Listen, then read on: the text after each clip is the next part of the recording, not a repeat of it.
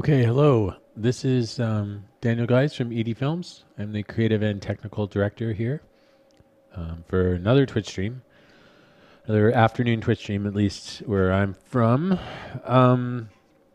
What we are going to take a look at today is finishing up more of that scene that we were working on. I'm just getting myself all set up here. Let me just pull so you can actually see what's going on. Okay, so last time, I'm just going to jump right in at the moment just to overview where we are and where we're going, and then I'll just tell you what's up and what's happening around the studio. Last time we were working on this scene, we've been slowly putting it together, changing the camera move, changing the general mood and the lighting, added some depth of field, some trees and things like that. Now we have to do some bushes and other stuff. So those are the next big steps. I wanted to just really talk about what I've been working on really quickly, since this has become a little bit of a special project for Twitch. And even though it is part of my test for Return to Harry Hill, it is a little bit above and beyond what I'd normally do, because I think it's a good demo material and for how to use After Effects and how it can be used for different things. Anyways, what I have been working on is the animatic for the film, which is right here. I'm not switching screens around. It seems when I have two screens capturing, really slows the system down. So I'm just pulling screens over. I've been working on this animatic for a while now, and I've just been adding some new animation and new scenes to it. With the new concepts that were in there, this whole fiery burning thing and testing shots. Anyways, this shot is really over-resolved, but it's from a long time ago. It's a look dev test that's being mixed in with a little bit of storyboarding. But I really want to talk about, super quick, this thing I've been working with to do these new frames, the new frames that I need to do here. And I'll just close this out since I'm not going to be working on it. I've been playing with TV Paint a little bit. And in TV Paint, I thought what I would try to do with it, because I'm so used to using Photoshop, I thought what I would try to do is use TV Paint and try to move the camera less, be a little less detail oriented, and just try to keep moving quickly. So I wanted to give it a try since I have it, and I've used it on a number of projects now, and I thought it might be just a good place to go to just start storyboarding a little more. And TV Paint has some good features for moving the camera and doing storyboarding, and you can output everything. It's got a lot of robust features as far as storyboarding is concerned. Well, I have not gone that deep into it. So with going into the user guide, I will definitely get into that. It's something I need to learn. Once again, it's like one of those things where it's going to expand my knowledge and just give me a little bit of a better sense of how to approach projects and give me a more diverse palette of how to look at it. But there is a lot to learn. So, but it is really great at storyboards. It's got some really good organizational things and different ways to lay it out. Lay out the projects and the shots. So in here you can kind of create different scenes and reorganize them and do all sorts of stuff. So I'm going to do this just because I have to move into a different mode for the animatic and get out of that space of exploring and discovering design and focus more on just moving through the character movements. So with all that, one of the things I've been doing is I'm not the best artist. I don't have the greatest anatomical memory or anything like that. So what I have been doing is I've been using a few reference things to do my characters and to design them. And I just want to show you guys how that's working really quickly, because there's a couple of things I discovered and I found them online. I'm sure most of you already know about this stuff, and I'm the last one to the show or to the party. I've been playing with this thing called Design Doll. And Design Doll is essentially a posing program. It's free. I'm using this free version. It's pretty. There's a lot of features that you get for free. It starts out. This is the main character that you just get to work with right away, but it has a lot of different characters, and you can actually design characters. I'm just trying to see where I can't remember where all that stuff is.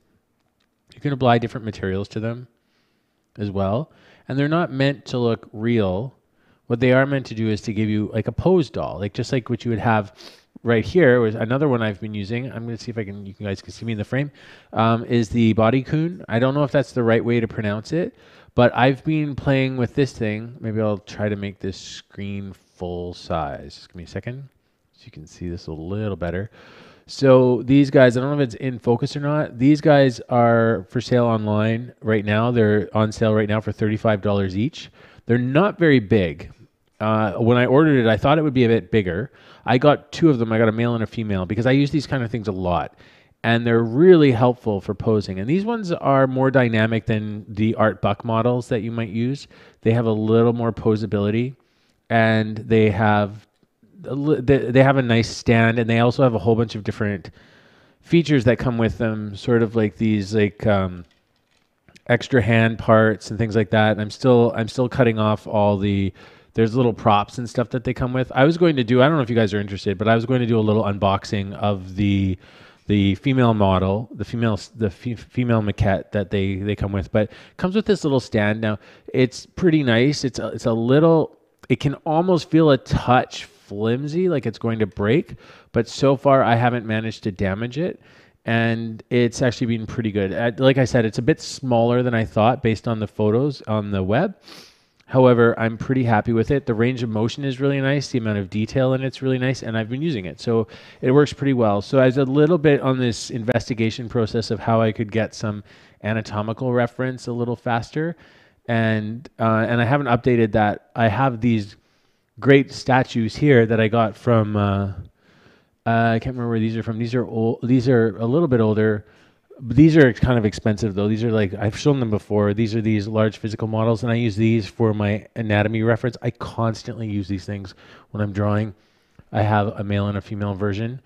I really love them. You can take the head off and stuff like that. But anyways, I won't get into those ones. These ones are a lot more, the Body Khuns are a lot more affordable, and they're more for posing. They're not so much for anatomy, similar to this program. But so it really depends on how you like working, whether you like to have things in your hands, because it can be a little tricky to actually pose characters in this program here. If you're not used to that process, it can be a little bit tricky.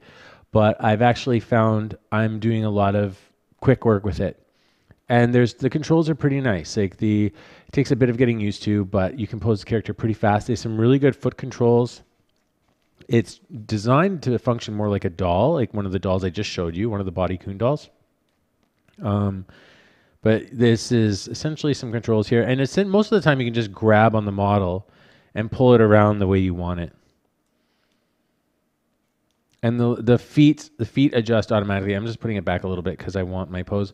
You can also store poses. So I'm not sure. I'm still learning this program, so I don't want to get too much into how to use it yet because I'm still figuring it out, honestly.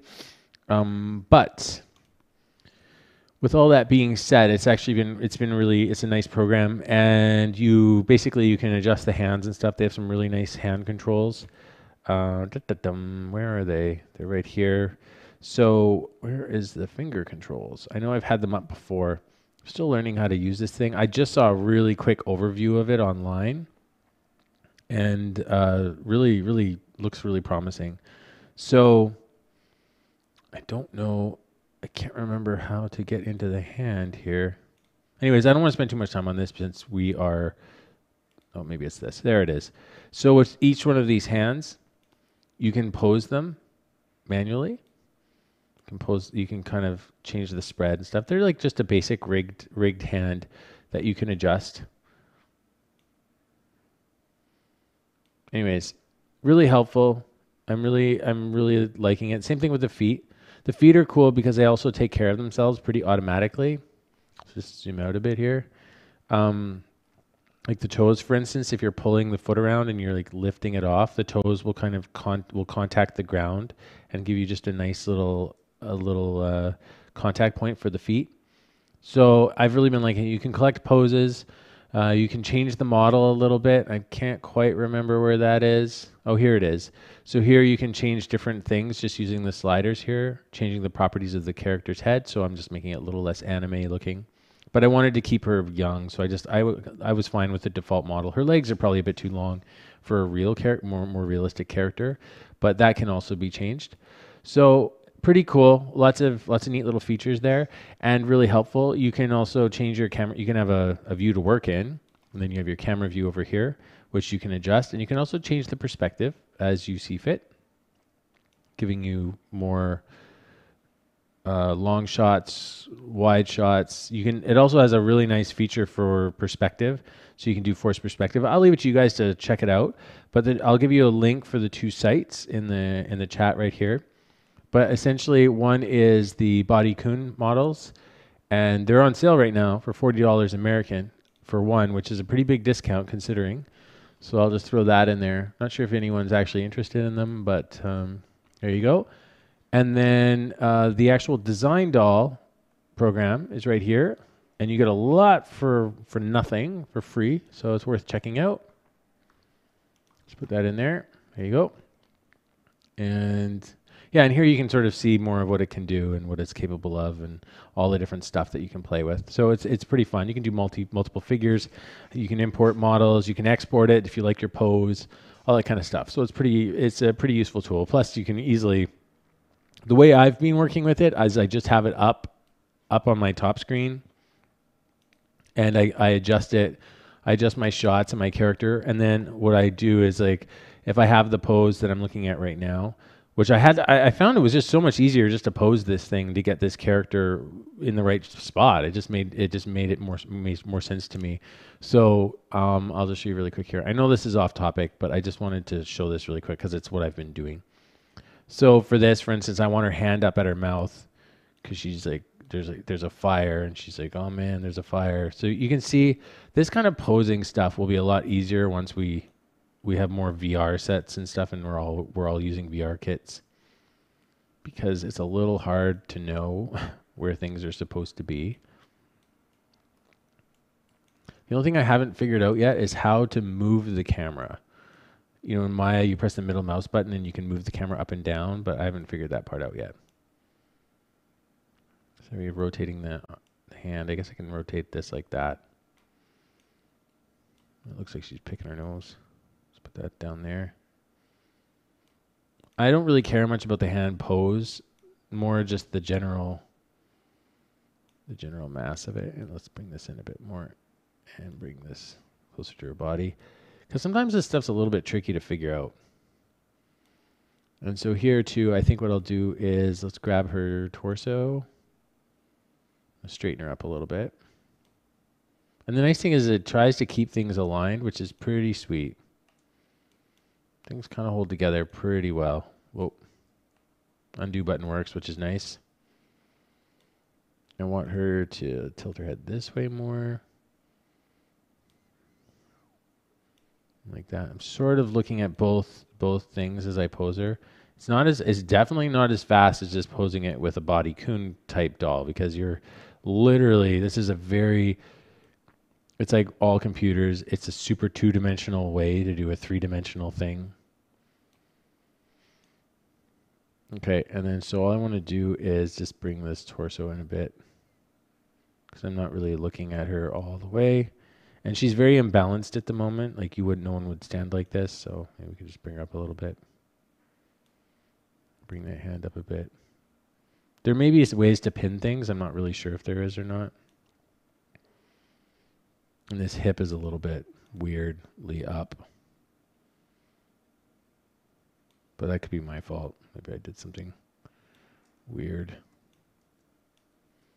Anyways, I won't go spend too much time on this, but it's been a really nice little tool just to help me get some of my more tricky poses down and just start thinking about the actual character's movement and structure. So it's a nice thing. It's a nice thing to add to the pipeline and just to get the flow down. Yeah, and so anyways, so once I have that pose in place, then it's been up here on my top screen, and I literally just referencing it. So she's come back a little bit, so oops, I got to undo because my pressure sensitivity is all off. And then we have this shoulder that's down like this more. So I can block in my masses easier. There we go. And then this shoulder's here. And I can just see how the structures are working better, and that the fact that the elbow goes down to here, and then this is up here. So it could have been, and the hand starts here. So which would have been a pretty tricky, not tricky, but definitely a more hit and miss drawing for me. Can now become a little bit, I know where I'm going better. I get some of my angles properly done. where someone, like if someone's more of a proficient drawer than me, this wouldn't be a problem. But for me, it's not as easy. So now I can have these two drawings and sort of start framing them out a little better. So that's basically what I've been doing. A little bit of a diversion, but I just thought I just wanted to share that with you. It's been really helpful. Oh, and apparently I haven't saved this yet. Let's go here. Military Hill. I've got it in TV Paint here somewhere. TV Paint folder. And this is going to be called, well, this is supposed to be this file. So we'll just overwrite it because I haven't even done anything there yet. Okay, so that's it. So we won't do this anymore. Let me just check because I got a couple of comments here. Oh yeah, Messeroli is saying thanks for the useful software, and Monkey Painter is saying thank you, wanted to get Body Khun for drawing refs. I think Body Khun's great.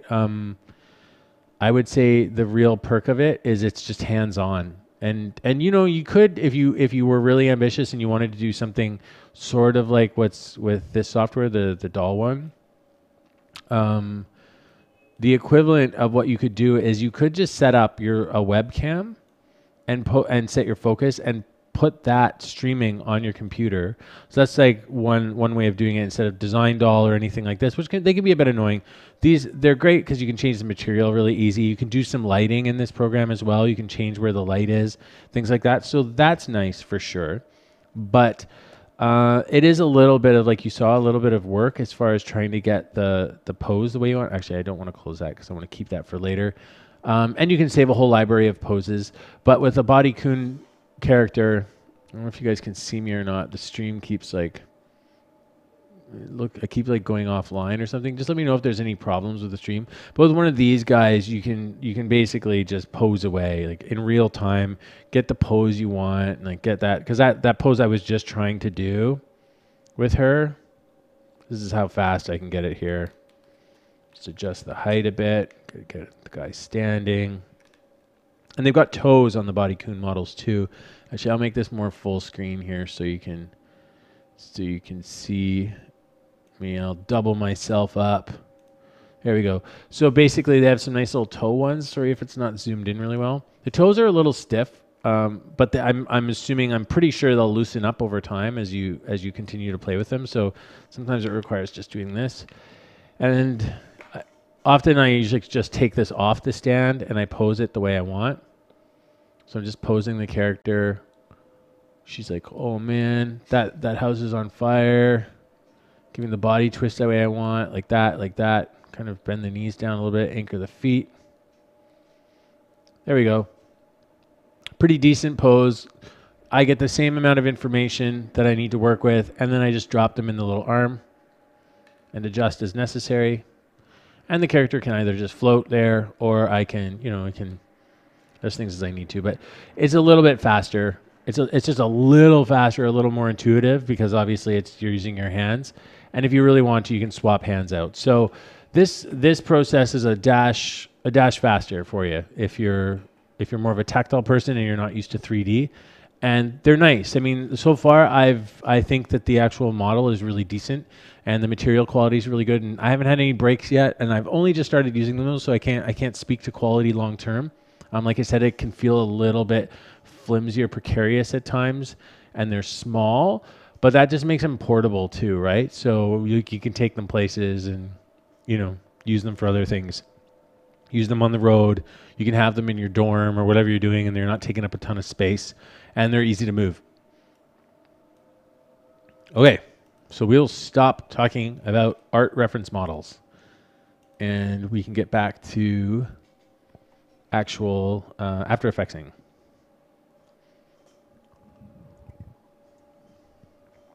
Okay.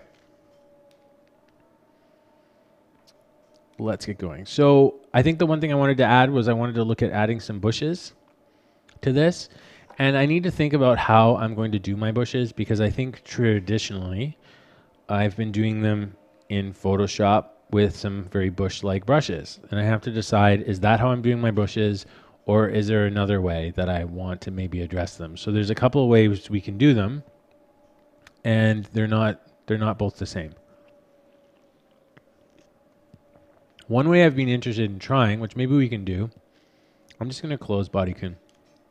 Or sorry, this design doll. I wish I knew how to save pose. Library mode. Add? Oh, I can't add poses in the trial mode. Okay, well, I'm just going to be okay with losing it. Save changes. What does that even do? We'll see what happens. I'm not sure what I saved there. Okay, so let's bust open Maya for a second. And for those of you who don't have Maya, I'm sorry. I'm going to just look at Maya for 1 minute. Because what I'm trying to do is I'm trying to figure out my approach for bushes and other things. And there's a lot of different ways you can go in it. And one of my approaches is using paint effects and brushes, which is sometimes super rad. So let's just, I'm going to show you how it works. I'm going to show you how it's like, this is something I do a lot of. Let's go to paint effects if I have them here. They may not even be here anymore. Effects, no, they're not. I used to have like a little paint effects section, but I don't anymore. So I'm just going to go here and we will just add, we will go find a brush. So we can go to the visor, I guess.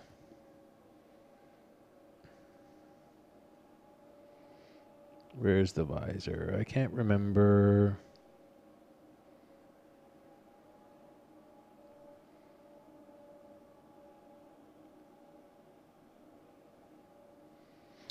A couple things have changed. There used to be, let me just see if I can find this here. Sorry, guys.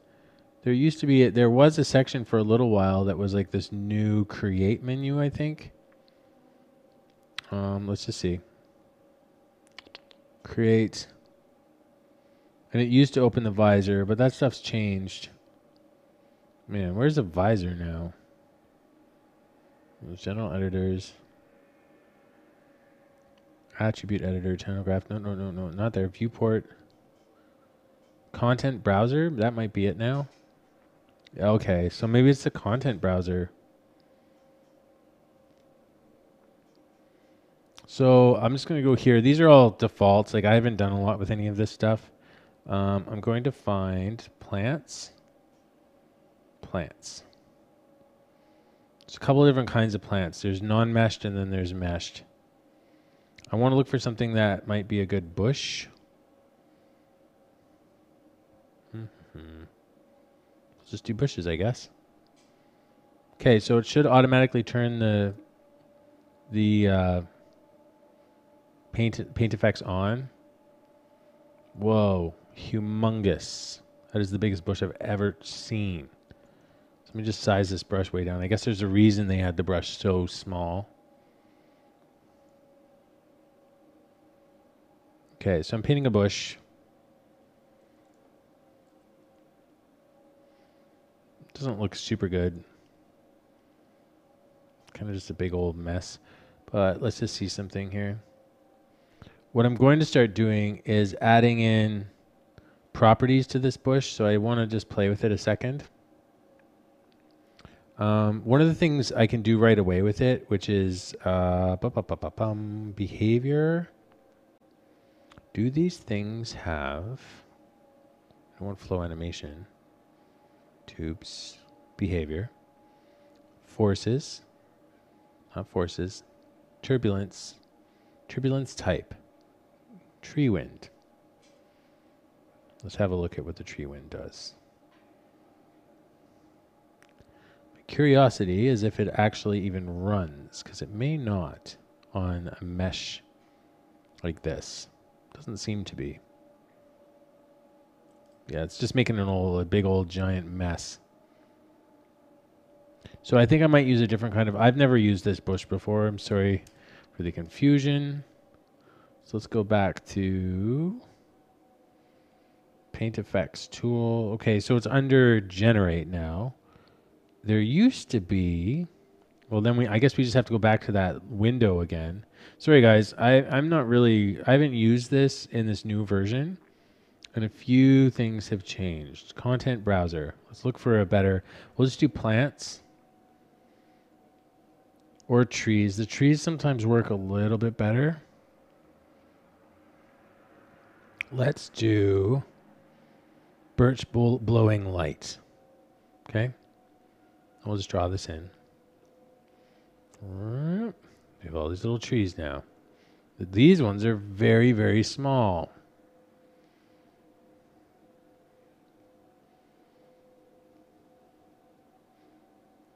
Okay, well the brush profile doesn't matter. I want the scale of the creation. Length min, maybe we'll just change the global scale then, I guess, to 10. Okay, so what should happen here is the bushes will blow, which they don't seem to, oh, they are doing it a little bit. It's really slow. But so basically, I don't know if this is going to be worth going into for this project because it's kind of running slow and it's a little bit messy and I clearly don't have my head around the best way to do it. You can use these as masks. So I'll show you one that I've made before. We usually tweak the values and stuff like that, and you can use them as masks to create moving bushes and stuff like that. It does. That last one did look like a giant lettuce. These are a bit better. They render nicer. I mean, I'm not sure if this will render very nice because we're using the Arnold renderer, and really to do it, you need Maya software to render paint effects. And it's not even working. Well, there it is. Resolution is not very high on it. I have it set pretty low. But that's what you get for nothing. And then you can just like tweak and adjust it a whole bunch till you get something that you're happier with. One of the big things, the bad things that happened in the stroke was the pressure mapping. So if I go back to that tool and I just push really hard, that'll give me these guys here. And then I can just bring the global scale up to 10. Actually, let's put it to 4 and we'll just increase the length. 8. Length minimum, 1, 2. And we need to change the tube thickness.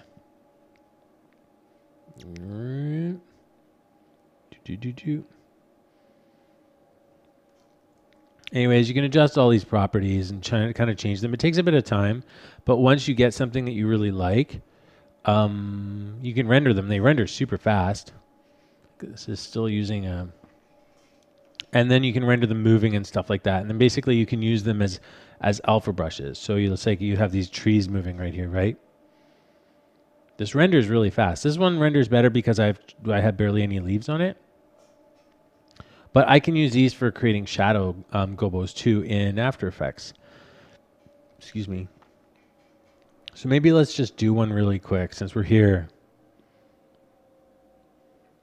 So this creates a really subtly moving mess of branches, but I'll just adjust a couple of these settings. Tubes per step, let's put to 0.05 and see if that helps us out a bit. 0.1. Okay, I like that a bit better. Let's also do this. So we have under growth, there's a whole bunch of things. Branches, twigs, leaves. So we can adjust how the branches work. And start branches, I think, changes when the branches actually start up the body of the tree. So we just start really low. Number of branches we can increase or decrease. 2, that's way too many clearly. I don't think you can do increments though. No, it has to be 1 or 2. So there's other things you have to change in order to make it less insane. Split depth is like when do they start branching off? Branch dropout, that's just like it makes them look a little more natural. You'll have some branches and some just disappear. Split twist is like how it goes up the spine, so you can see I'm rotating them around. And that's when the little splits happen. There's a middle branch in here, and that seems to be doing a lot of the work here. Twigs.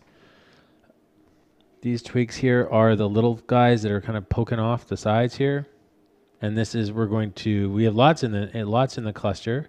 We might want to increase their length a little bit. They seem a little twiggy. And the base width, and you can adjust the profile too. So this is a twig length scale. So that means like as you go up the branch, they can get smaller. And as you're lower down on the branch, they're bigger. Which tends to be the case in trees, but not always. We just do that. Actually, it doesn't always tend to be, but yeah, anyways. And then There's a few things happening here. There's like squirreliness all in there. I'm not even really sure what's going on there. Really, this stuff you can spend a lot of time in. Here's the leaves and clusters. This is the number of leaves in a little grouping of leaves. So we'll leave it at 2 for now. There's number of leaf clusters is 4. So the more of these, the more leaves will be up a branch or up a twig. Okay. Leaf dropout is sort of how often you don't have one. Leaf length, we need to increase this quite a bit because they're quite small. Whoa, that's huge. Leaf tip width. So we can just adjust this as we want to. What you really can do is you can change the leaf width scale here. So this is the bottom. I believe this is the bottom of the leaf. And then you can kind of scale it the way you want to. So if I want the leaf to have like a nice tiny little tip, and get big in the middle. This is not more robust than, let's say, like Frog Tree or one of those other programs, but it's a great, I really like it because it's a really pretty straightforward, pretty easy to use thing that just comes with Maya, and I use Maya, so it works for me. But there are alternatives. Okay, so I've got these little leaves. And because I'm not using these to look like realistic trees, and I never have been, this has always been more than enough for me. Leaf start, this is essentially when do they start appearing? So do they start way low down the tree, or do they have to be further up the tree? And I would prefer them to be a little further up. Leaf twist, this is all fine. Leaf curl, you can change how much they sort of fold on themselves, which is nice. So up at the tip, let's say they're really curled, and more near the base, they're just a little flatter. Cool. So now we've turned these into more like long leaves, which isn't quite what a birch tree is. Birch tree leaves are pretty flat. They're like little flat circles more than anything. Just giving a little curl just to give you an example. Okay. So now the only thing there's some crazy stuff happening here, and this has to do with pressure mappings, which I think happens here. And what we might want to do is just turn it off, because that's affecting the transparency of the leaves and the scale. So if we have turned it off, the scale will remain the same. It also looks like it's really dramatically affecting the count of the leaves or something. What is this? Okay, that's your basic like pressure points. You can change those to change, because it looks like I had high pressure and low pressure. There's something that's affecting the count of the leaves. You can also manually adjust the pressure scale here. So if you do have values, like let's say pressure map 1 is scale, we can adjust this and have the trees in the middle of the stroke be bigger, and then at the end they start to get smaller again. Which can be really handy if you're doing grasses and stuff and you're trying to create a grass map that like is a little hillock or a tiny little hill, and you want the grasses to sort of rise up and fall down. You can do that really easily there. I think the thing that's happened here is I probably have in the birch, there's like up here maybe. There's something that probably says like how pressure affects things. So if we go down, there might be just a pressure section. I can't recall. Length mapping, no.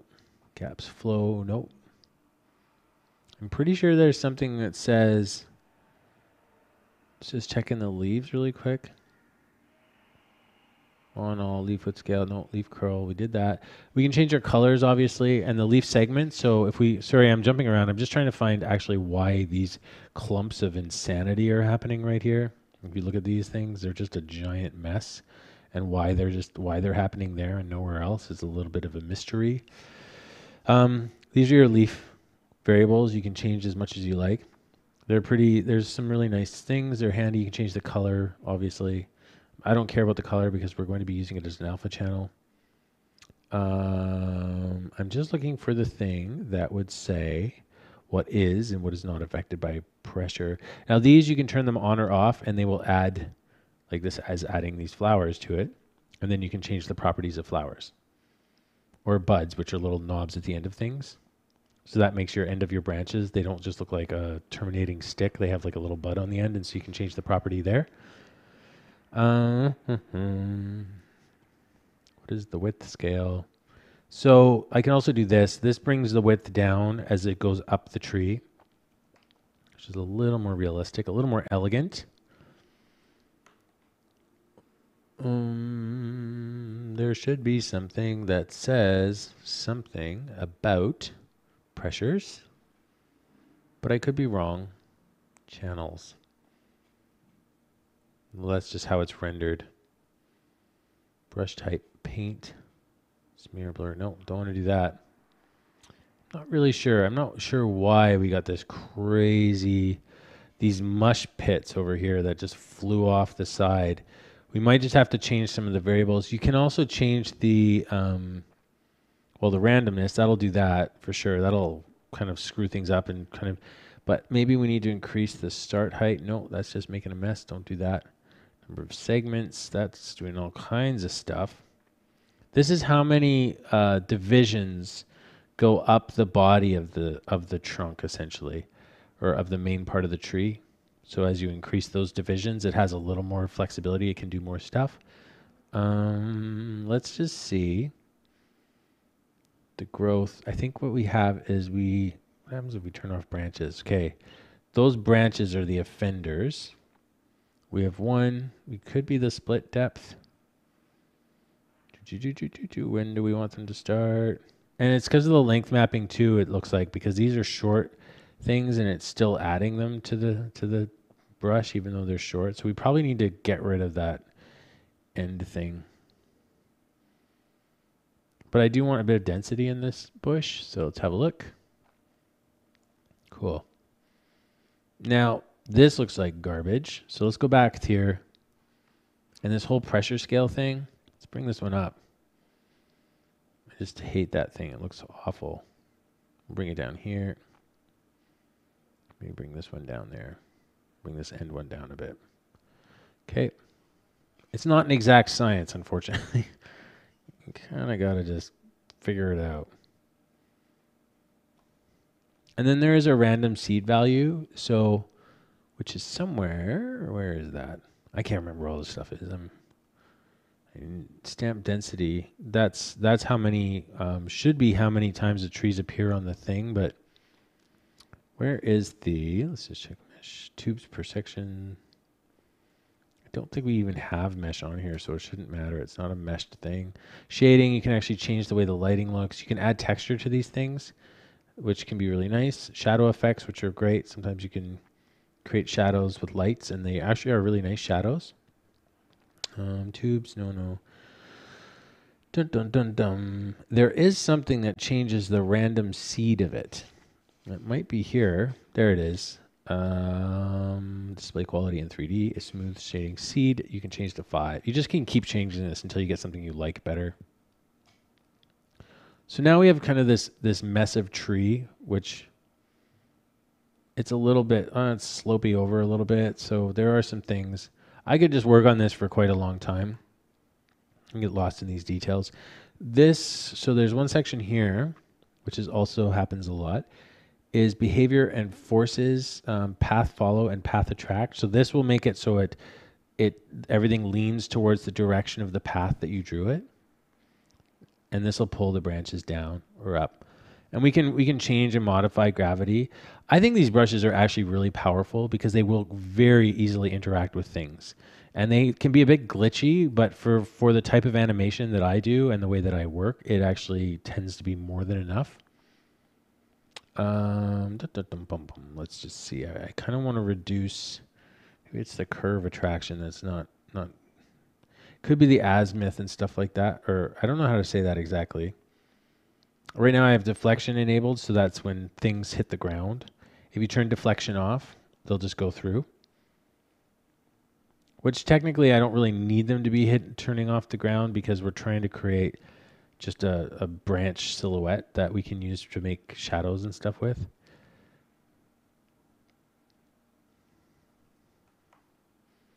But it doesn't really matter. What I really need to do is I need to get these things a little bit straighter. So that would be up here somewhere. Elevation. So straight up. Let's see, elevation minimum would be straight up. So elevation max, let's just put them straight. Azimuth. That changes sort of that angle.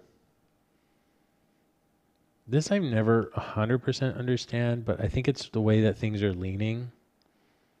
It doesn't always do what I expect.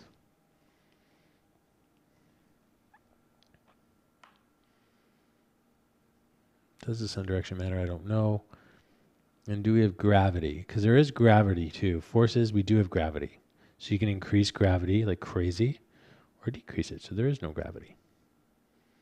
If we have some gravity, the bushes will, even the way they bounce will tend to be a little bit more weighted. So right now you can see there's some movement happening in the animation.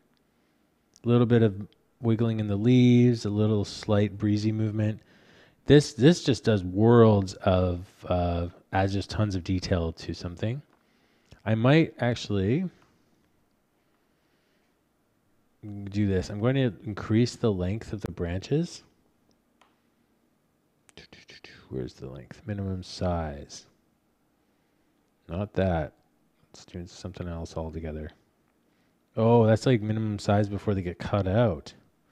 Interesting. Okay, this is fine the way it is. I just want to get... Let's get the main tubes a little bit longer because I want to get the branches off the ground so I can isolate them a little bit more. So we want to get the height up even more. 20. I kind of find it annoying how the branches are directly affected by this, but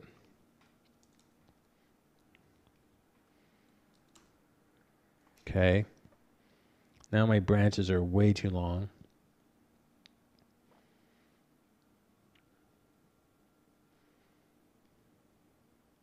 The twigs are fine. It's just the branches. The branches are too long. Minimum size is 0, but there should be something about split size decay. That's not doing anything. It's not helpful. Split twist. It's a little bit helpful. That gets them all off the ground at least. Why is there not a thing that lets me say how long I want my branches? Because these are super long branches. I don't really want them this long.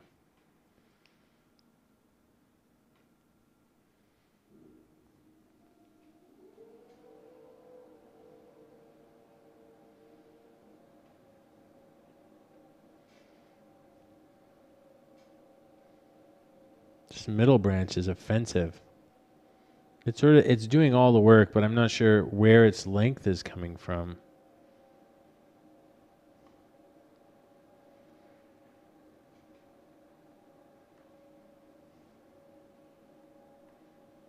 Interesting.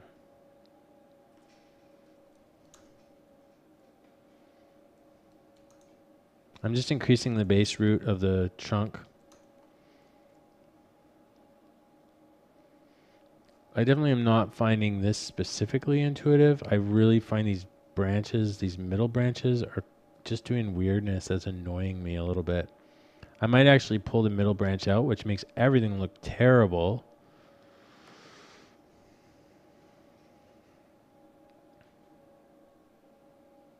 But I'm just going to increase my branches. Start branches at 0, I guess.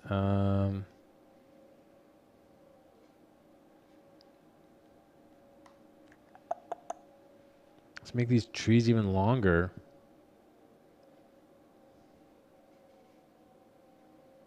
Okay. It's too many tubes. Let's put it back to what it was. 0.1. Length minimum, 20. 10. 25. 30. They're just getting skinnier and skinnier.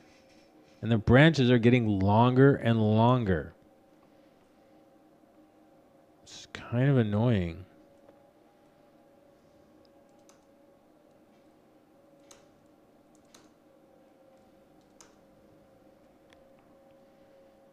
Okay. Now I'm going to change the elevation. That's fine. Elevation max is this, elevation min is this, azimuth. The stuff's not going to fix anything. And we need to get into these branches. And why are they acting so weird? I don't know. I kind of just, the angle is a problem. So let's, there we go. That's better. Okay. They're pretty long and droopy.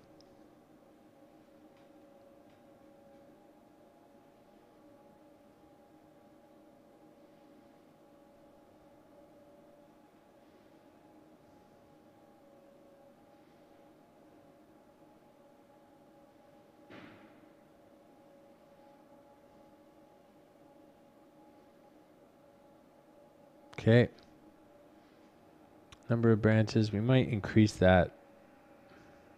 Let's put it to 3 for now. So why in the world can I not change the length of my branches? It's just super weird. I bet if I had the middle branch now, they'll just be insane. Yeah, okay. Maybe we just need to change the depth of the splitting. Because I feel like the longer they split down, the longer the branches are getting.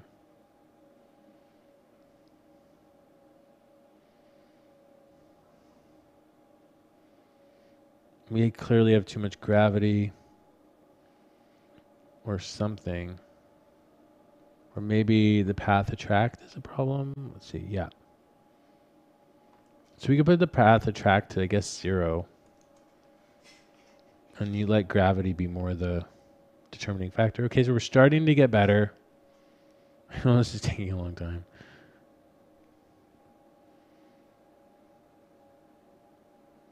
It'll be worth it. Okay, that's a bit better. Twigs and clusters, twig, twig, twig, start angle. We'll have them start more like that, more vertical. As you can see, they're getting bigger at they're angling out at the base, and then as they get further up, they're getting more spread out. Twig stiffness, we can increase the stiffness, so that's, is there a branch after twigs? We're not doing that. Twig length. Gonna be pretty complicated in there. Let's reduce the number of twigs. And let's also reduce the angle at the end when they're like that. Twig dropout, might add a higher dropout rate. Twig base width, a little fatter.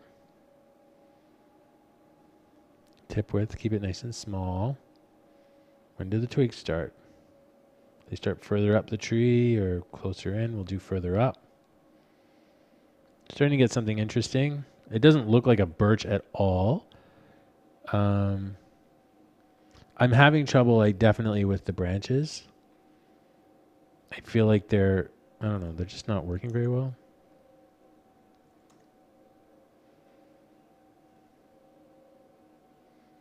The tree feels like a little bit palm tree-ish or something because it's so organized.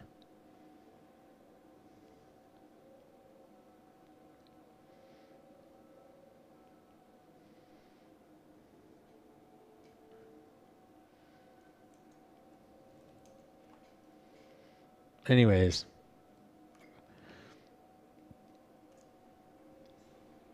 Not sure. Anyways, I guess this is just sort of we're taking a look at how this thing works. I'm sorry if it's not. We're not really. I was hoping just to, should just be a quick overview, and then I just went and got us all here, which is a little bit annoying. See if we can reduce this. The goal is to get like a nice branch shadow that we can then cast on things. And once you've got this process down, you can make so many variations of something, and it's actually really, really powerful. And right now our leaves are definitely really small. One.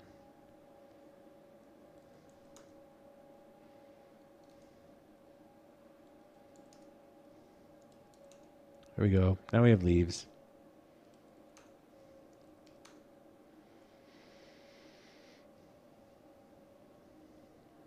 Okay. Leaf width scale is fine. We'll do the leaf start closer to the end for sure. Angles are okay. We did all this stuff already. So it's a little better. I'm still not a fan of like the way the twigs are branching, and I wish I don't understand why. I mean, I just have to get my head back around branches a little bit. Because right now they're kind of these weird unpredictable things to me. They don't feel really super intuitive at the moment, but anyways. Just getting weird combinations.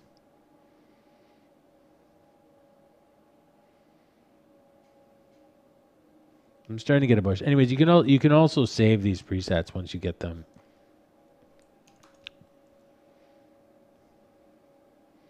So I suppose this is pushing the split more to the top, and this puts the split more to the bottom, which might be good.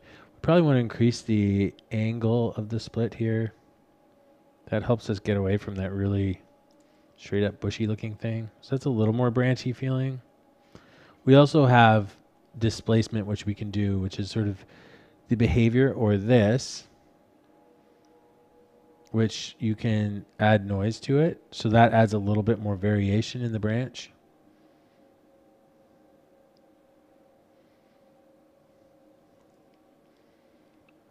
There we go.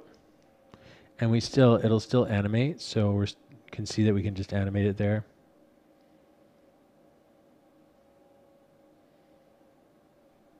And we can increase this. I should probably save this really quick.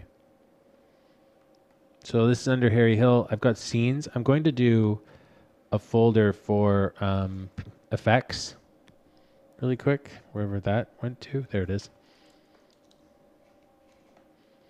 And then I'll just put in new folder, trees. And, I'll do another one that's grass.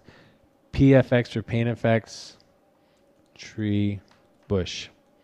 Okay. So the forces, there was one thing I just wanted to do really quick is a turbulence. We have grass wind. I want to do tree wind because what tree wind does is you should get more movement on the leaves.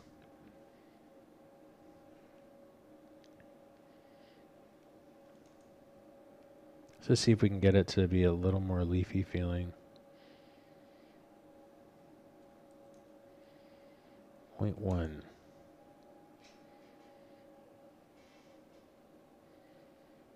Definitely stuff you have to play with. So we've increased the turbulence amount. So that means the speed has to come down because it's just looking a little too sketchy. Might have to decrease try throwing the frequency. The frequency could just be too high. Yeah, it's starting to look stop motion-y, which could be cool. Let's put the frequency to 0.5.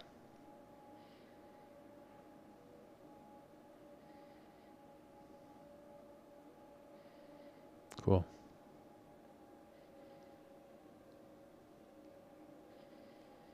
Okay, and let's put the frequency to 0.2. I just want to see what that does.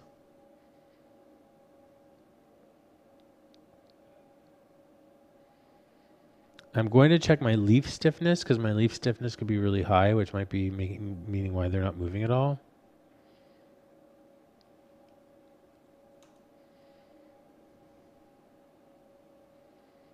Yeah, so now they're moving a little more. They're not doing the chattery thing, which I kind of want more of.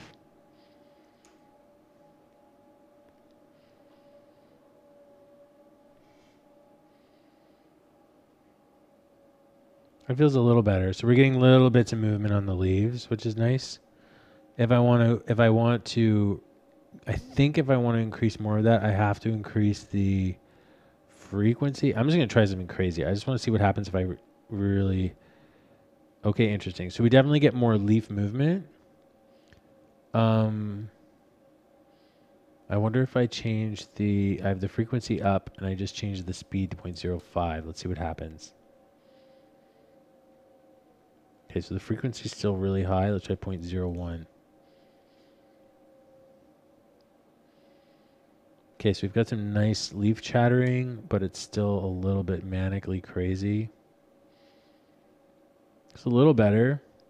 Put the frequency to 3.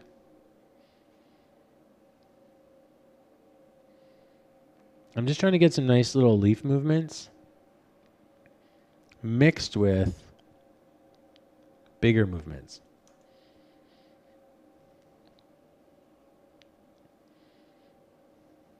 It's going to take some refining, though, I tell you.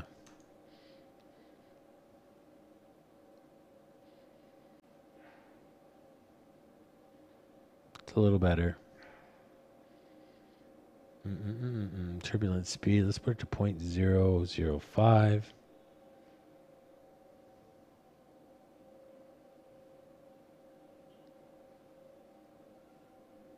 What I would like, though, is I would like to get more of the actual tree moving, but that might not be possible and still have a high frequency.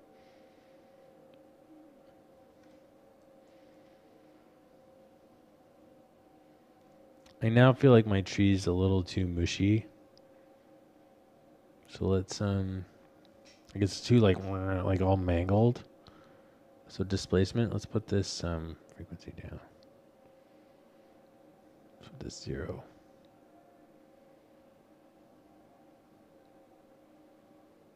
That's 0 and that's sum.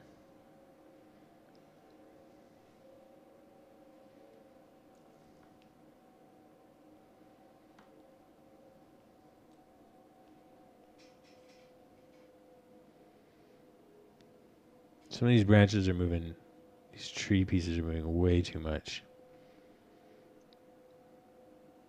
There are definitely better tree simulators. Like if you were to go in to get frog tree or something from like from View or something, you'd have like better renders and stuff. Probably faster too. However, this is what I have at the moment, so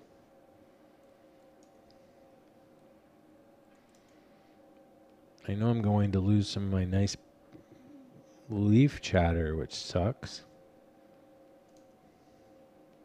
This will probably be chaos. Lots of leaf chatter. Even changed the whole shape of the tree, which is interesting.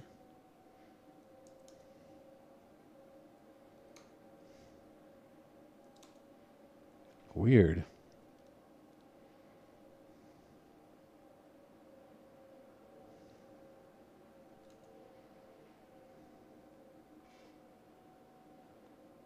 Tree's just freaking out.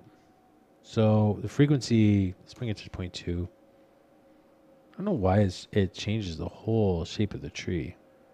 That's weird. We could just try grasswind. Let's see what that does. That seems to do more movement on the leaves.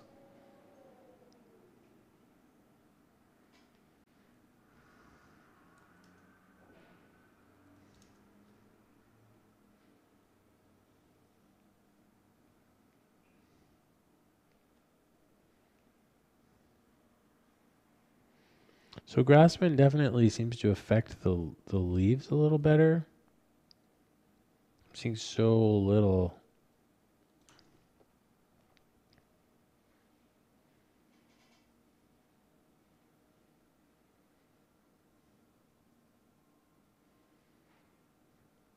It's wild to me how much it's changing the structure of the tree, which is interesting.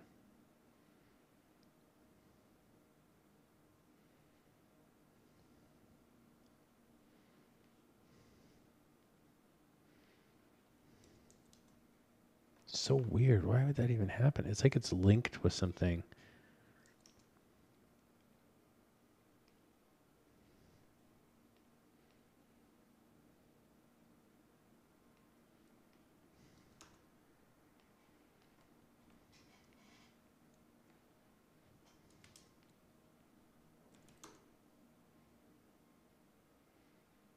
Still trying to figure this out. I've been using this for years, and it's funny how it's still don't have it 100% down. This must be incredibly tiresome to watch. Sorry, guys.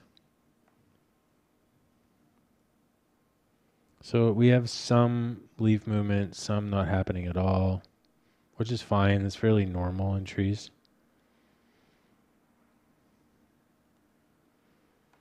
There's some good stuff happening.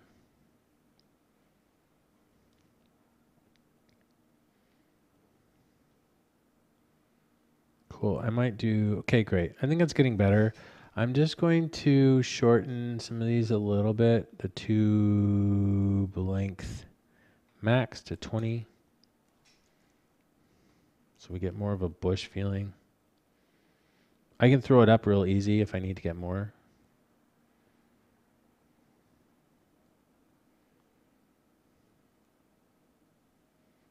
Okay.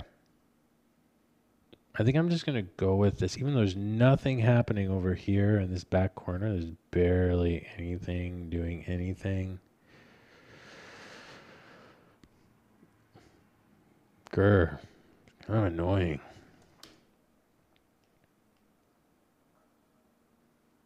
Okay, now we have a little bit.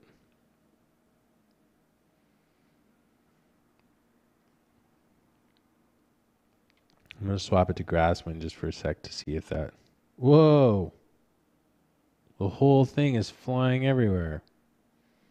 But unfortunately, it's mostly just the leaves.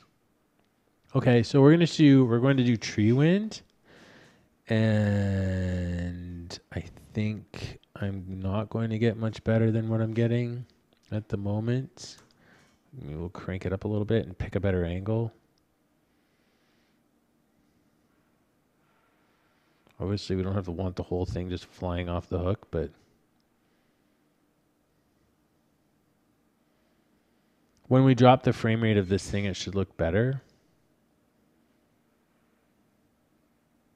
I might just increase the speed. Let's see if we increase the speed to 0.1, which is a lot. It's going to be flying all over the place. There we go. Now what I need to do is reduce the amount, 0.3.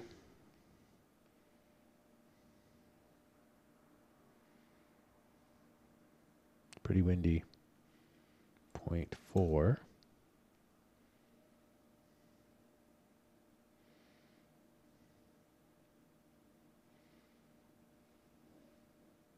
I think that's pretty good. Sweet.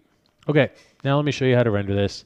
For all this time, we'll render it. Let's just get our settings. We want it pretty big because it is a it's going to be used as a template or a piece in a lot of things. So I would do a minimum of 2K. Sometimes I would do 4K even. Let's set up our little render thing here. I'm just going to use the perspective camera. I don't always do that, but I'm being a bit nah, you know what? Everything is telling me in my body, don't just use the perspective camera. You always regret it. So I'm just going to make a camera here. There we go. Let's just get a nice bush shape, tree shape.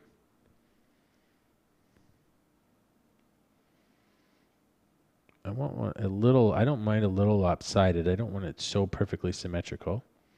So the other thing, if I really want to flatten it out, I can just lengthen the angle of the lens.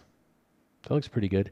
So also, I'm going to do a minimum of, what do we want? A minimum of a 20-second cycle. Something that we can loop a little bit. Let me see. I think there might be a way. I'm just going to double check. There might be a way to make the turbulence loop. So we go into tubes, behavior, turbulence. Is there a way to make it loop? Not sure if there is actually.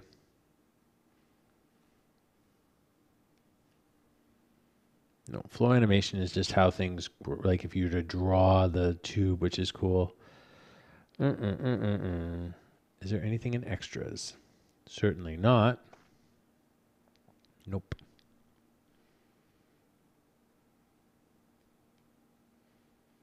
Nope. All right, we'll just leave it.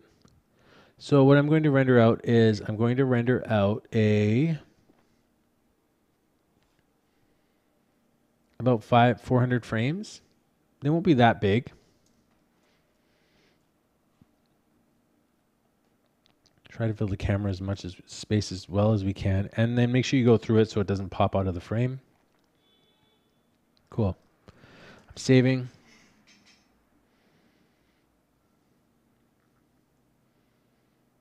There's some kind of crazy moves in there, but they're probably not going to show up. They don't look super organic. These are like windy, twisty things. I have to say I'm not a huge fan of their wind. I mean, obviously I messed it up a little bit, but I feel like it's a little bit, it's not supernatural. It's like, look what's happening down this bottom branch. It's just like squirreling out, all like whirling around. We're getting these weird little like clinks happening in it, which is super weird.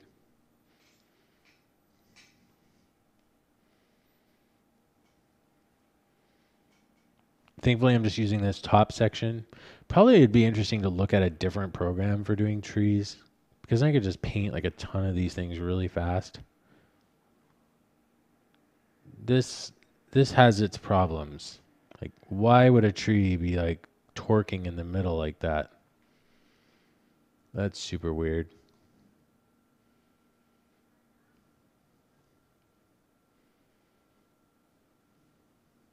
What happens if I just put displacement to 0? Maybe that's the problem.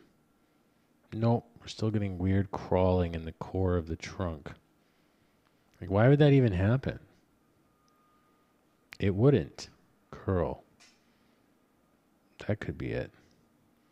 Although curl is important to make it not look like a stick, like just a fake tree. It definitely was causing a problem. So I got rid of curl.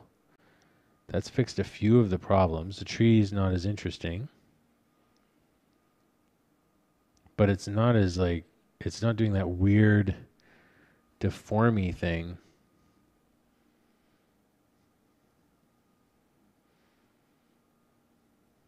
Interesting. What happens if we use noise instead of curl? It'll probably do the same weird deformy thing. Yeah, it does.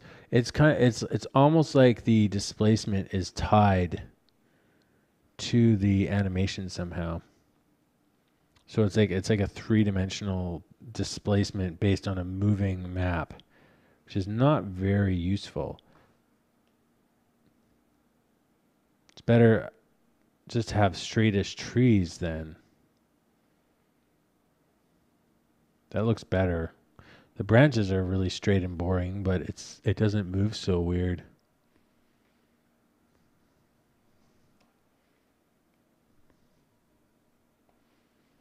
Okay.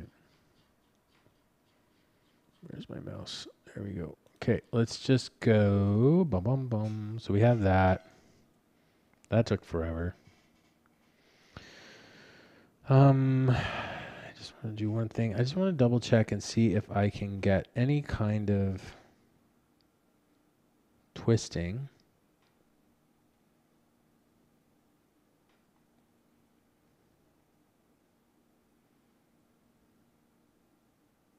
Probably not. That's probably meant to be taken care of in the engine. It is Paint Effects. It's super limited in what it can actually do, but you can get some really nice results relatively quickly. But although I'd have to say, if you have a little bit of money to spend, something like Tree Frog or some of the view tools for vegetation would probably be better.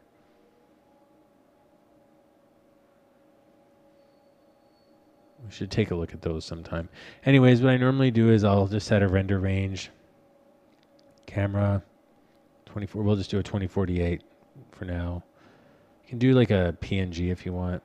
So they don't need to be like really high quality. And then we'll do name, number, and extension. Frame padding, that's fine. We'll just call this tree branch. What tree branch? What? I don't know. Tree branch. Windy. Call it a birch, although there's nothing birch-like about it, really. I'll just call it straight since we got rid of all the nice curly stuff. And then the end frame, what do we do? Like if we're at 24 frames per second, 10 seconds would be 240 frames, so 20 seconds would be 480. Just do 480. That's a lot, but we have room for it. Okay, so let me close. Oh, actually, I might even call it 2K.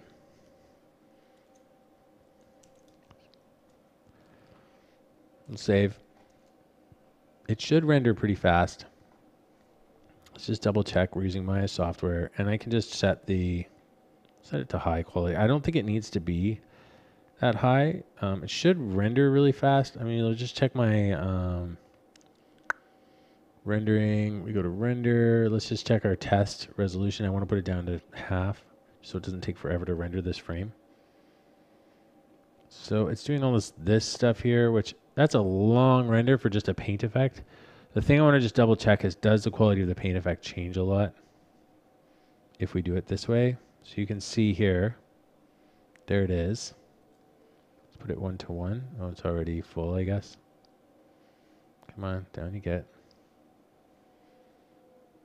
It's because we're on a 4K monitor, so it's sort of, there we go.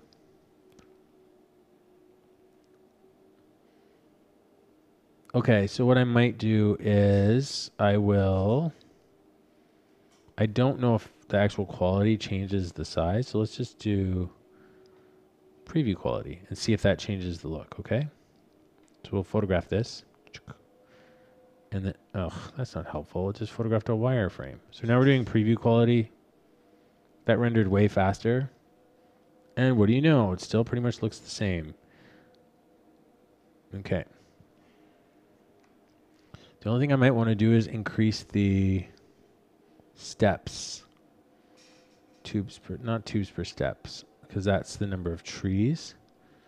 But in the stroke, display quality 100, sample density, let's do 2. No, that's not what I want. Because that's kind of like tubes per step.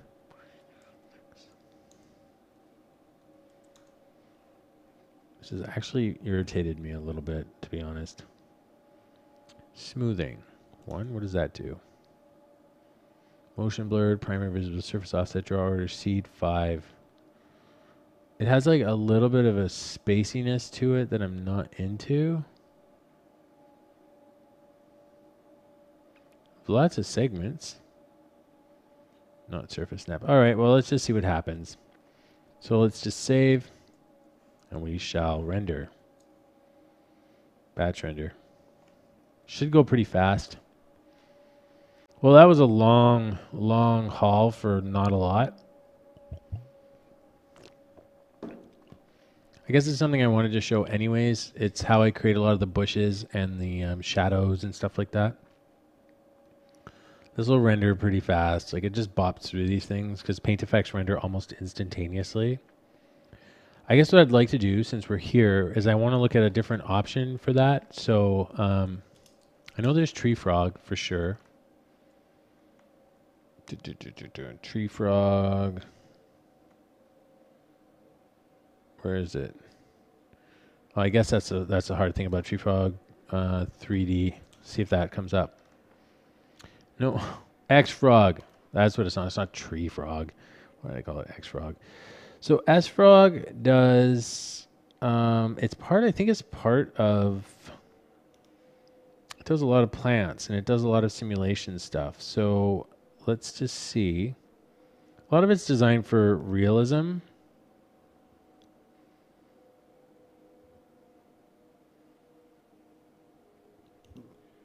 But I have used it before and it's pretty nice. I mean, I've tested it. I never really bought it. So Maya 2017. I'm just wondering what is their. Let's just take a look at their workflow if we can find it.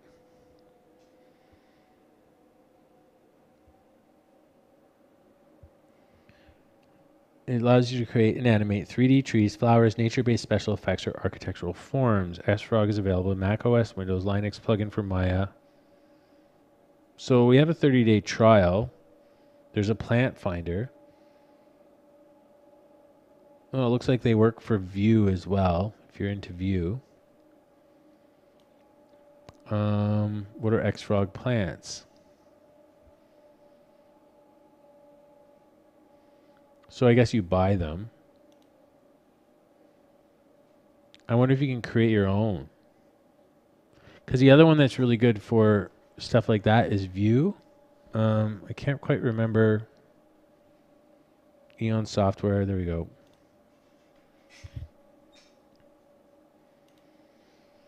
Let's check this out. I'm just curious. I'm looking now. I know this stream is a bit of a write-off. I'm sorry about that. I'm just trying to... they have the Plant Factory. The Plant Factory is pretty sweet. So let's play this little clip.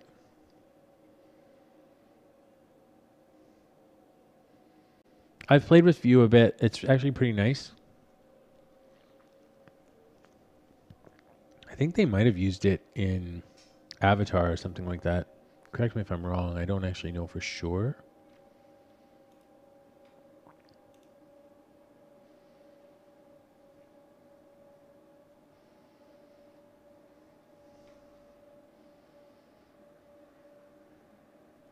It's a pretty nice way to build plants.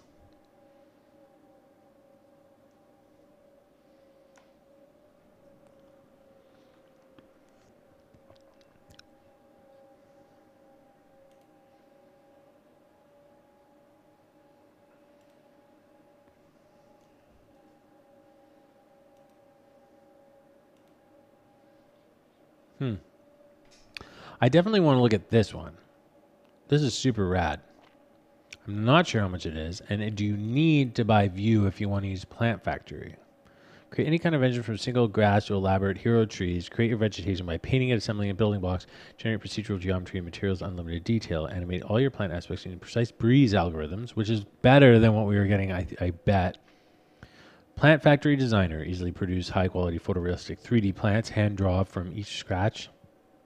Blah, blah, blah. Export as static 3D meshes for use in other application. Or load plants directly into Vue and Carbon Scatter. So that is Plant Factory for the artist. Let's see, because we are designed for Vue 2014 Studio or Complete. Users get special version of Plant Factory instantly with the product and represents the perfect combination of functionality and pricing. Plant Factory Exporter. So you buy that. That's get extract from Plant Factory to generate variations. See, I don't want static meshes because static meshes don't do me a lot of good because I can't simulate them. It gets expensive. This is why I didn't do it. I think I've did this before. If you want to do wind and stuff like that, you got to go for this one, which is $1,000.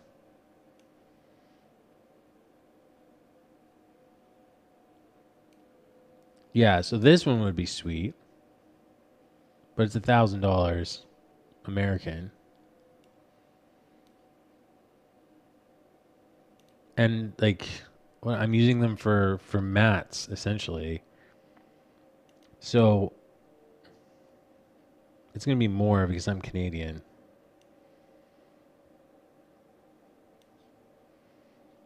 Yeah, it's quite a bit of money. Just for making mats and masks and stuff, even though I do a lot of them. I suppose the only way I could really totally justify this thing is if I was going to make a ton of them and then export them and sell them or something, then maybe I could do it. But to just use it for like plant effects on shadows and masks and mats for After Effects, I don't know. That's a lot of money. I could probably just buy a whole bunch of trees.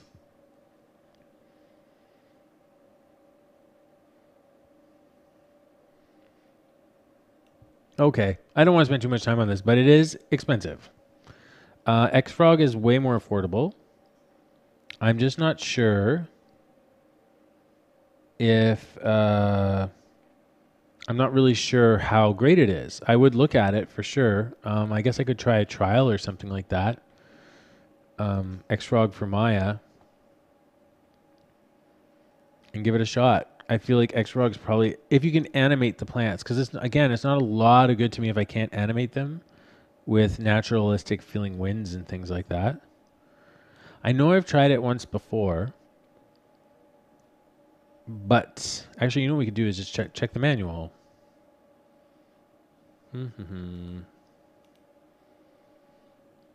Visibility, Xfrog 5 and Paint Effects modeling. Xfrog tools inside Maya.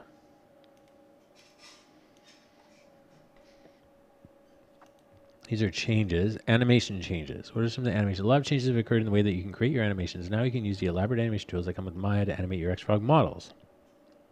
Every parameter can be modeled and animated independently. And what are those parameters? So I guess you could have like really crazy dynamics happening on this, on the tree growth. But I'm just wondering, is there a basic?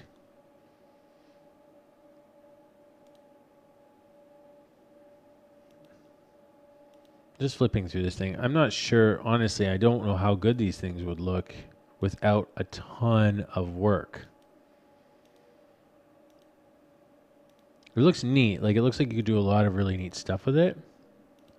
But it's good because I'm starting to see, I don't think they happen super automatically.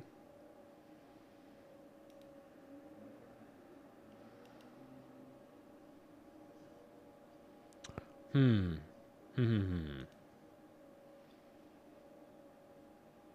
Let's check manual 2.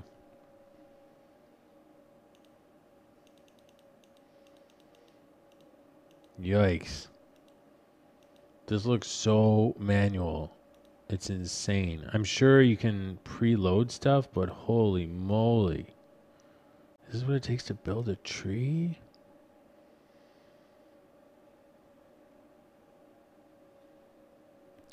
I installed the Xfrog trial before. This looks like some pretty old documentation. It looks like they're using like an old version of Maya even. Ugh. This doesn't look super fun to me.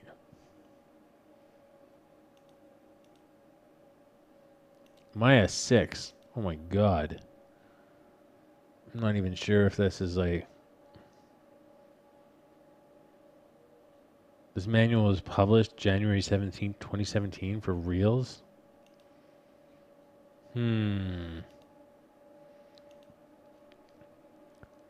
Nothing against Xfrog at all. I'm sure what they're doing is amazing, but it's like, whoa, man. That looks so intense to build a plant out of.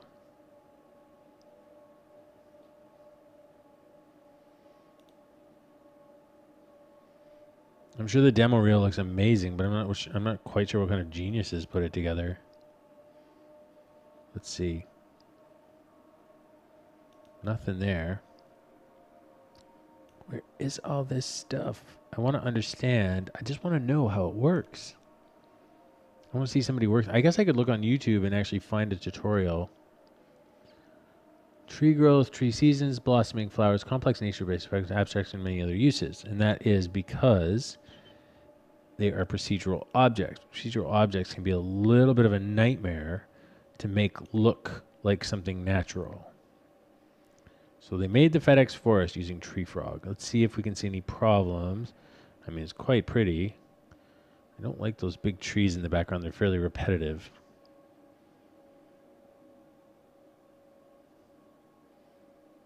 It's a nice render quality on this.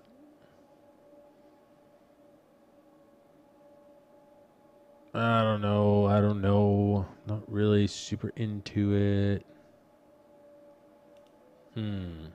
I think I'm going to scratch tree frog or X frog off my list. Ugh, I don't know. I think that, man.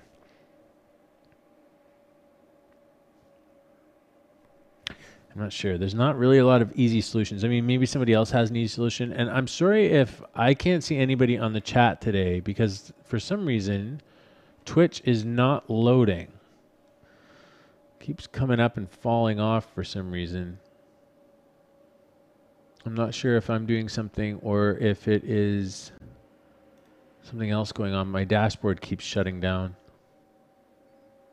And I have it just says offline everywhere. So maybe I'm not even streaming. I don't really know.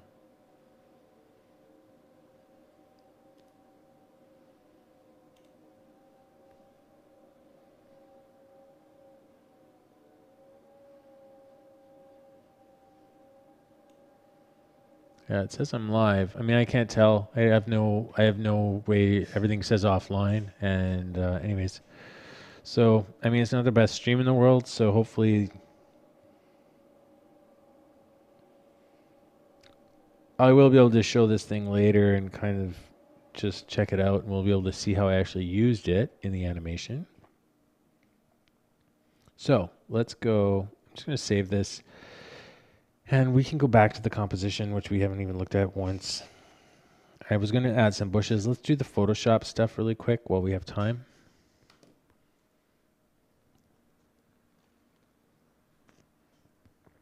About half hour.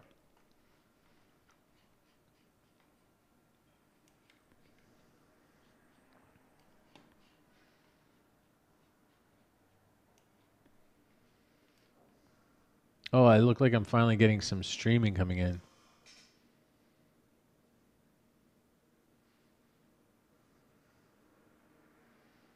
Oh, I can finally see you guys. Well, welcome.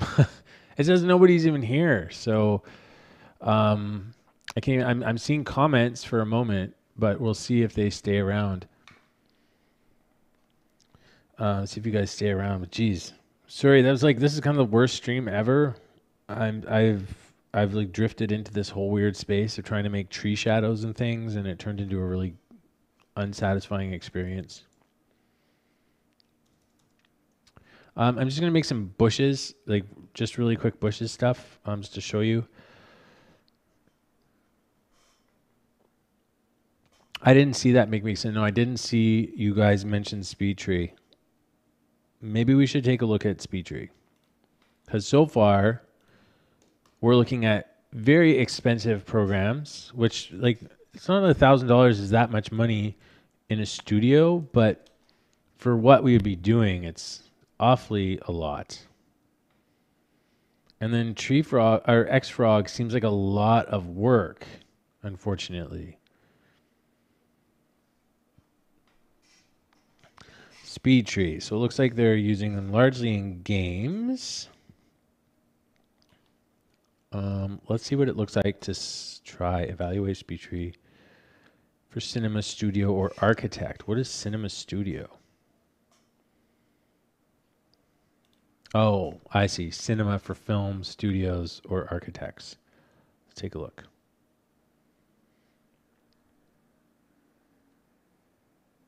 Cinema 7. Studio 7. What is the difference?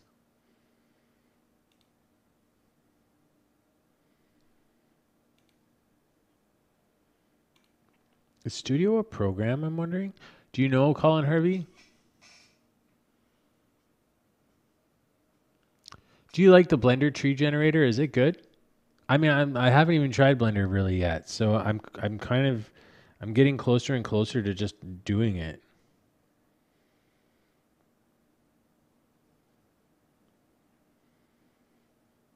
Okay, so you can buy trees. I wonder if you can. I'd like to see someone make a tree, which we'll do.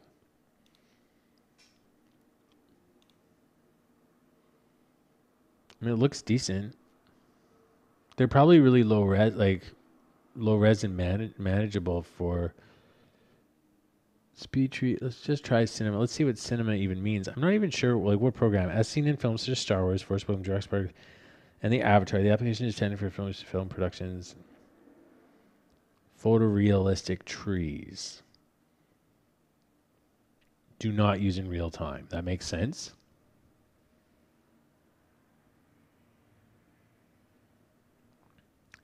This is your classic going over tree simulator software. Yeah, like, you know, as they are. These ones happen all the time, right? I didn't even mean to get in here. I was just trying to demo something, and now we're just in this mess. I don't even know how to escape what we've started. Procedural modeling, model by hand drawing, create procedurally generated subdivision surface models that are ideal for hero tree pipelines, simulate animated growth of trees and plants, artist directed season changes, which is nice, import growth, custom tree meshes, blah, blah, blah. FBX processor scripts for multiple 3D packages, quad geometry output, which is nice, so it's not triangulated. Where is the Speed Tree Studio? That must be, doesn't even say. Let's find out how much it is. Ooh. $5,000. I can understand though on movies like Rogue One and everything else. It's definitely a top-notch program. Studio does what? Let's take a look at Studio really quick. And then I'm stopping this. I swear I'm going to stop after this. Same software used in Star Wars, Force Awakens, and Dark Souls. So this is also used in this?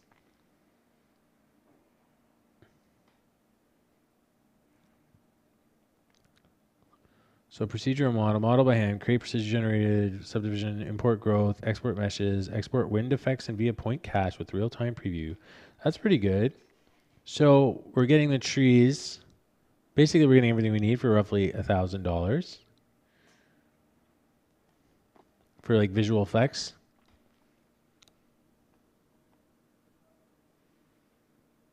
I want to see this Blender tree thing. Look, we're not getting out of this tree sim day. We're stuck in tree sim day for the whole day.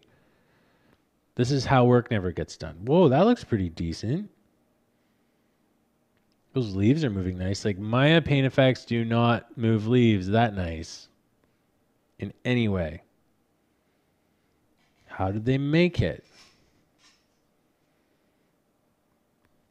You know what we could do? We could just have a stream where we watch everyone else's tutorials in our own stream.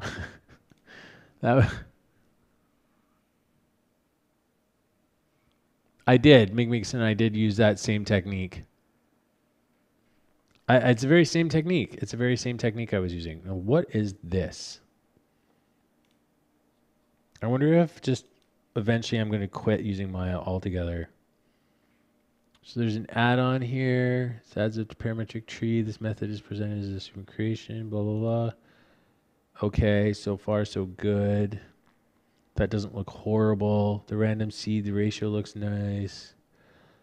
Geometry, branch splitting, branch growth.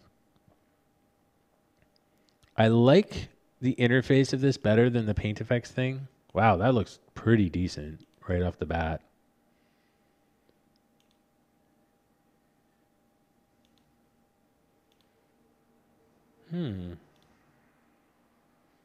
This is very promising. Now, what it's using its little cards, but what are they using for texturing those cards, I wonder?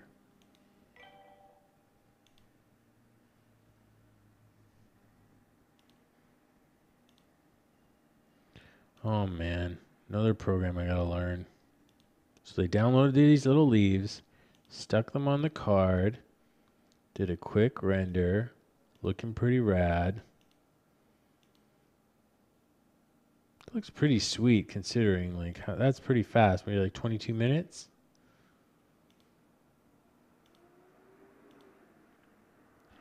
Man, I don't know. This looks pretty rad.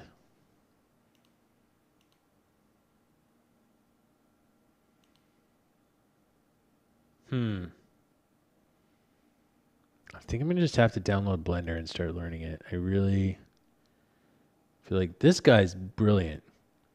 I'm always learning stuff from this guy. I was looking at all his kinds of things. Realistic grass in blenders. Let's see what realistic grass in blenders looks like. See, that's the things I use the most in a lot of animation is, yeah, it does. It looks like they're getting some decent rendering on those leaves and stuff. That's the thing I mainly use a lot of stuff for is grass and trees. I've been using it ever since the paint effects and stuff, the way for grass and trees and stuff. I've been using it like that since 2006. And honestly, it hasn't evolved a lot since then. I'm just scrubbing through this.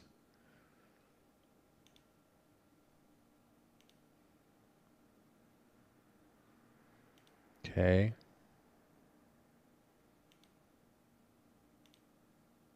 I don't understand what's happening here. It looks like a photo mapping. It doesn't look horrible. Does he show us what it looks like if it's moving? Probably not. It doesn't look amazing, but it doesn't look horrible, right? Like for animation, it looks pretty good. Oh man, Colin Harvey, you have presented some very challenging things to consider down the road here. Okay. I spent so much time on this. I'm super sorry. I don't even know why you guys watch this. All right. Sorry about that. Okay. There's other ways to achieve like movie leafy things, which we've done before. But all I wanted to do, all I wanted to do was get some get some leafy stuff happening. Looks like the render finished. Great. So now we can bring it in. Wonderful. We'll have a look at it. So I'll just import it as it is right now. And usually what I do move the image sequence out somewhere because I don't want it sitting on this drive like this. So I have a stock footage drive. Actually, let's just do that right now. It's important to show organization, isn't it? Okay. We're just going to go into this project and we'll go. So I'm going to have I have a stock assets folder, and then I have stock footage effects, and then I have grass plants and paint effects. And that's where this shall go. Having trouble getting that folder for some fancy reason. Okay, there it is. So now we'll go here, and we'll go to the project folder, Harry Hill. Maya, it'll be under assets and under images. Should just be in this root folder. Oh no, I got the wrong folder. It should be just a giant mess in this folder, like a whole bunch of pictures. There we go. It's not a Blender tree, that's for sure. It's not an Xfrog tree, but Xfrog looks like a nightmare to make something cool out of. Although, to be fair, we were looking at the procedural Xfrog plugin for Maya, which would be super dope if you were doing like alien trees and stuff like that. So I'm going to create a folder here. Tree, branch, windy, straight, 2K. Usually I make them 4K. That's why I'm just giving it that 2K. I just wanted it to render fast. So I'm going to drag and drop that over there. Should copy pretty quick. So it's about a gig.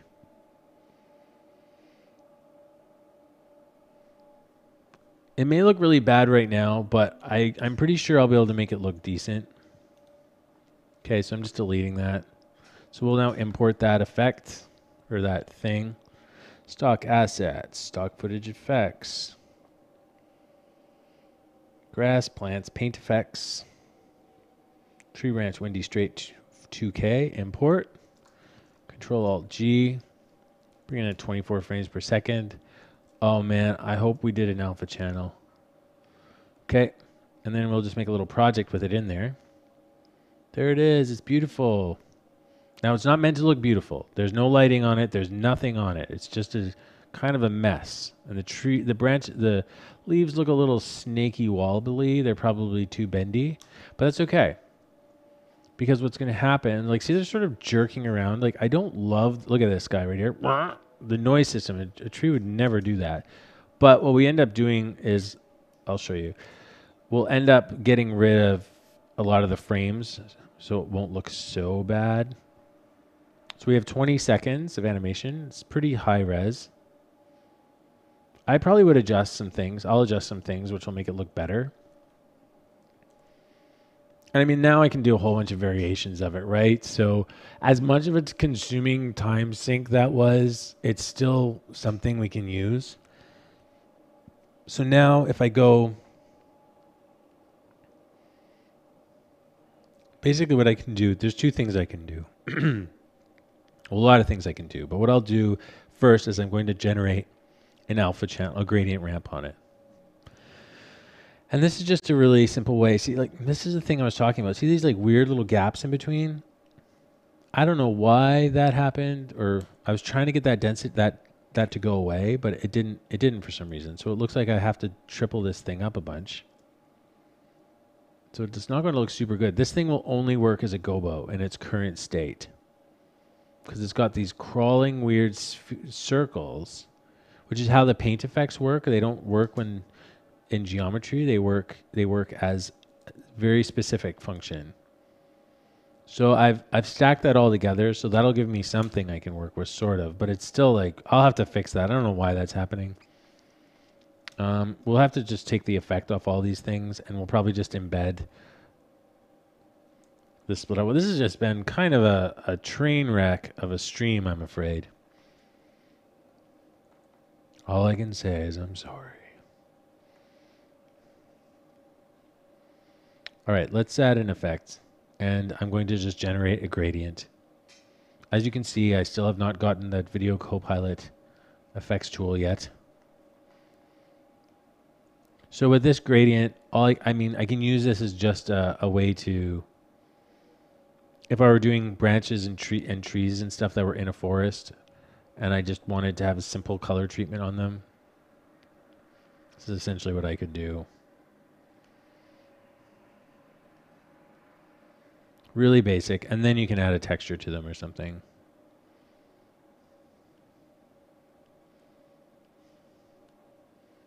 In our shot, things are really quite black and white, so it's really mostly value is going to be what we're paying attention to.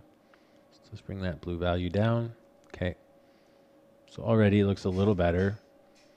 Then we do frame rate effects, which I always do, but I do on this stuff especially because I'm doing animation. It's supposed to look a little more handmade. And on top of that, it looks like generally kind of bad at full frames.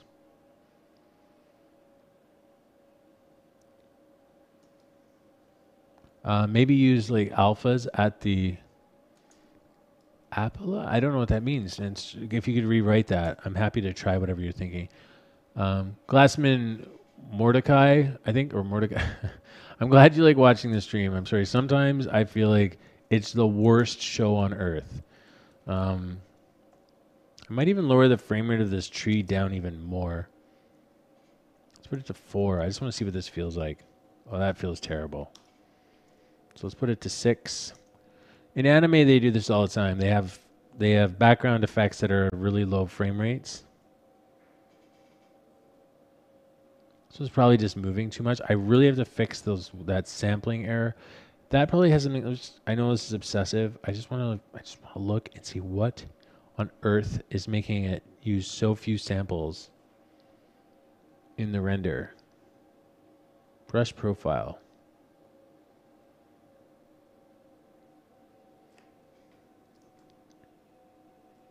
That didn't. I did the stamp density, and that didn't fix anything. That just made me feel like, oh, maybe it does. If I do 10, I thought that did a weird thing before, but maybe it hasn't. Let's render a quick test and see. I just increased stamp density. I thought that last time I increased stamp density, I thought I got more trees for some reason. But the stamp density should be technically what causes those weird little roundy circle things to happen. Are they still there? Are they still there? No, they're not as bad. They're not there anymore. Oh, good heavens. Okay, so I'm going to do this really quick. We're going to work with the kind of crummy, broken version. I could use with like an alpha booster for those weird gaps. You're right. Totally could do that. So I'm going to do that for the version we're working on, but I'm also going to render a better version of this out, and also because I'm seeing some problems already that are driving me a little crazy. First off, the thing is spazzing out a little too much, so I'm going to reduce the amount of turbulence. I'm going to increase on the leaves. These leaves, I'm increasing their stiffness because they're flopping all over like worms. And I don't like it. I could decrease the number of segments, which would make them less flop-abouty, but I think I want to just increase their stiffness because also I will lose the number of segments to make them look nice. Where is the leaf stiffness? I'm probably looking right at it and I can't even see it with my eyes. There it is. 0.5. No, now they're like little pieces of paper. 0.3. Okay, so we're getting a little less like floppy aroundness. The thing it's kind of bugging me though is now the leaves don't move hardly. And that's the thing about trees is the leaves are constantly moving more than the branches. And that's what I was trying to achieve earlier by increasing the frequency, trying to get some kind of chatteriness in these stiff little leaves. But if I don't make them stiff, they look like little worms flopping around all over the place. And they shouldn't be. They should be like little cards. I suppose what I could do is decrease their stiffness. And we'll reduce the number of segments. What happens if I put 1, 2? I'm not sure what that'll render like. Those guys are sketching out all over the place down at the bottom.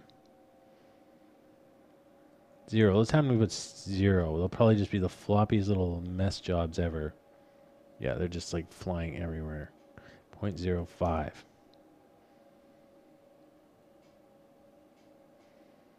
Okay, there's some leaf movement there. Now, all I want to see is what do these things render like when I only have 2 segments?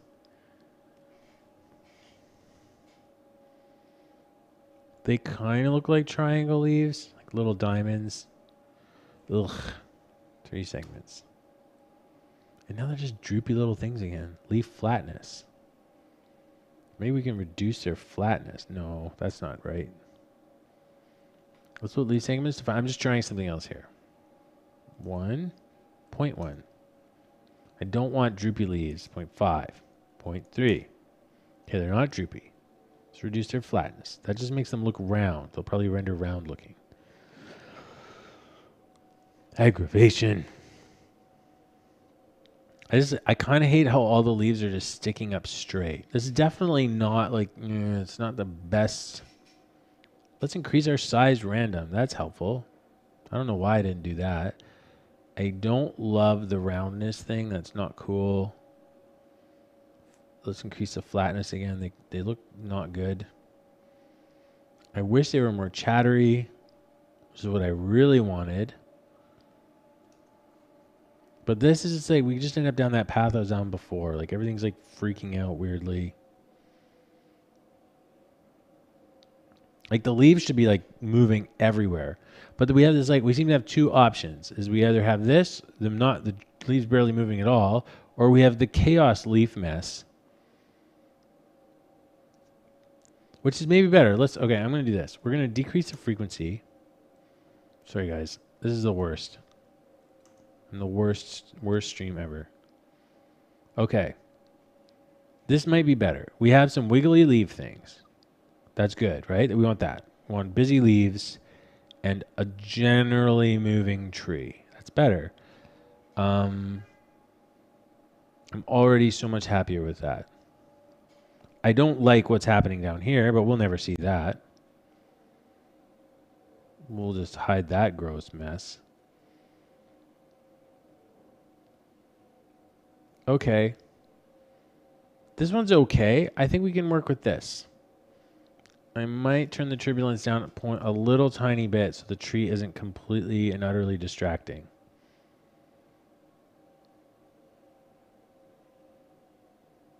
Okay, and let's see how it renders.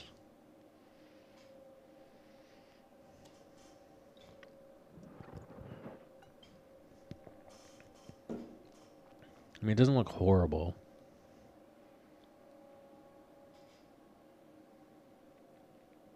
Okay, I think we should just go with this. Okay, I'm generally okay with this. I'm going to stop because otherwise I'm just going to mess around forever. There. Okay, so what I'm going to do is I'm going to render it out as exactly the same file, and I'll just overwrite what I have in After Effects right now. But we'll use this as our starting point, and I'll go into here and do what you guys are recommending. Let's see if we can't just boost these alpha channel values up to get rid of that weird lumps in between everything.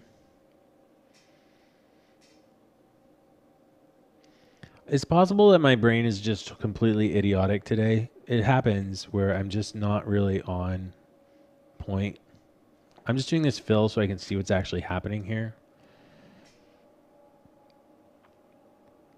I wonder if we did a min-max, or I haven't done this arithmetic one. What does that even do? No thanks. Do you guys know which one you would use to boost the alpha channel? No, we don't want that one. So I could boost the whites with levels, but levels won't do it. Levels, unless I'm wrong, levels will just change the actual white value. So if I turn off fill, it changes the lightness of anything. Doesn't affect our, oh wait, unless I did it, let me just see something. Sorry.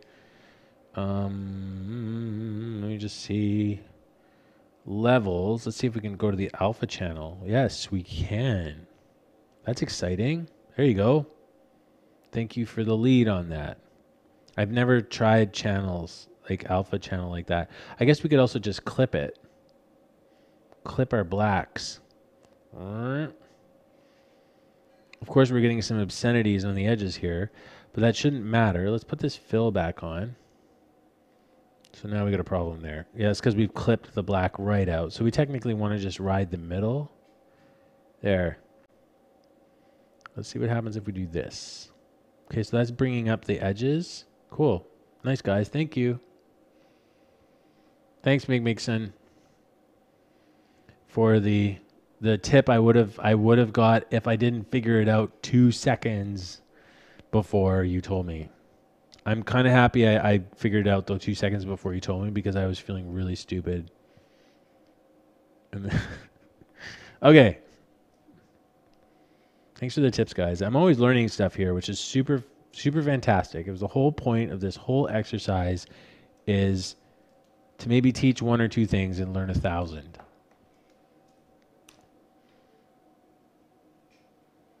Okay, it still looks like little circles building the whole thing. Look at that thing spazzing out everywhere. Like right here, it's changing shape constantly.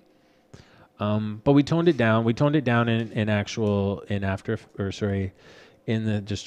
deformations in the actual thing. So I know I'm going to have a better tree shape soon. So we've got this, which isn't horrible. It's not horrible. It's not horrible. So the next thing we can do, I think we're running a bit over. No, we're not yet. Okay.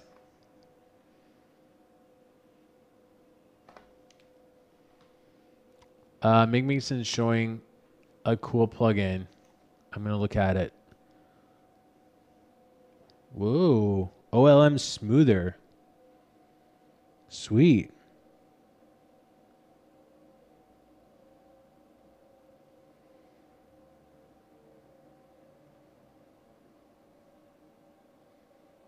Cool. I gotta check this out. Thanks, man. I'm not gonna install this at the moment. I'm gonna keep this on the back burner. I appreciate that. That's super rad, and that'll help. That could help smooth things out. So there's a lot of ways to fix this, like this little crummy problem that happened from a bad paint effect. It looks like it's free. Just trying to see where they're. OLM, open tools. I think I've downloaded something from these guys before.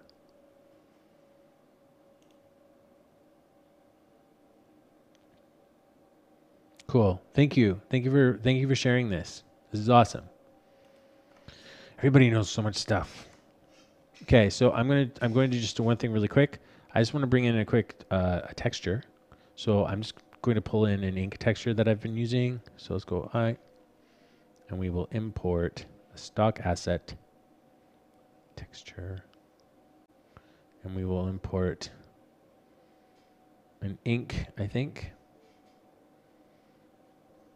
Ink blots. We could pull in this one, but it's probably super busy. It may be okay if we mix it with a couple things. Full splotchy, that's not going to work. That's a bit of a mess. This one's ginormous, though. It might just be too big. The other thing we could pull in is I do have washes. These watercolor sheets. I have this one that I've made a medium size. And I can just put this on here and use it as like a little texture spinner thing. So if you go like this, we had a rotation, and we go wiggle, and we go 720 degrees times 12. Or not times, comma 12, sorry. Comma 12, enter. So that'll just sort of flop this thing around a whole bunch. I might even just on top of that, actually I might make it even more. Actually, I think I've found when I do that, I even get less variation, to be honest. Let's try just 500. Okay, we're not getting that much. I think I need to put a spin on it anyway. So I feel like, yeah, it just flips back and forth. It's barely noticeable. So I put 720. I've done this before. You can put the number as huge as you want, and you'll be surprised at how few variations you get. And then all you do is you can keyframe, or you can go, like, if you just go like this, we're going to do that for 20 seconds, and then we just rotate it like 300 times.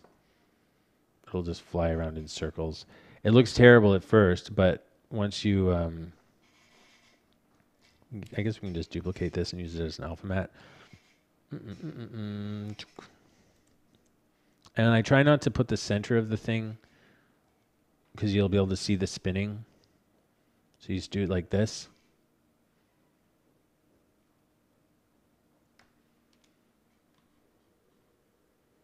What is this thing you've got here? This mixin that you've made here? Oh, cool. Is this like this is like a little flipper thing? You put it in the scale?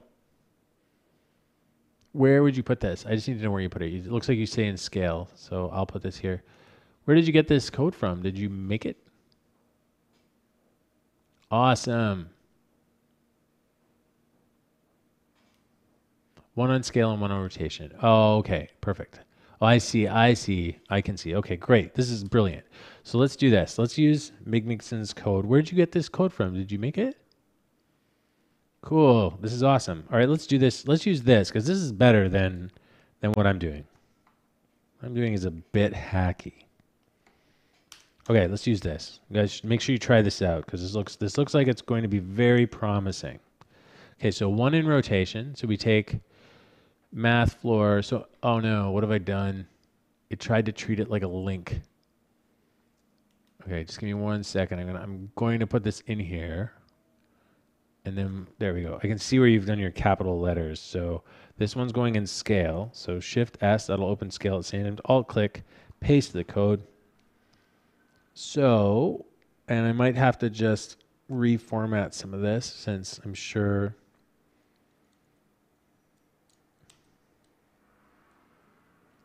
Oh, I see. Okay. I'm going to just reformat this thing.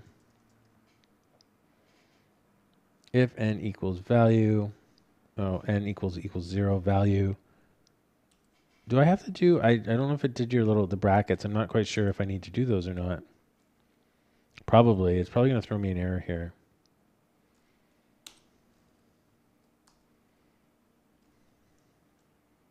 Oh, that works all by itself. Okay, great. How come? I'm curious because I've been doing this a while and I've not seen this before. How come it doesn't care? How come you don't need your if brackets and stuff like that? You know, when you go like if n equals this, and then you go like that, and then you have your this, and then you go like this, and then that. How come you don't need to do that? I'm curious. I'm curious as why it's not making us do that.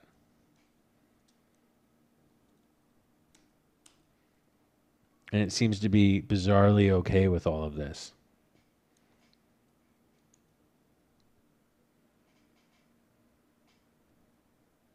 Really?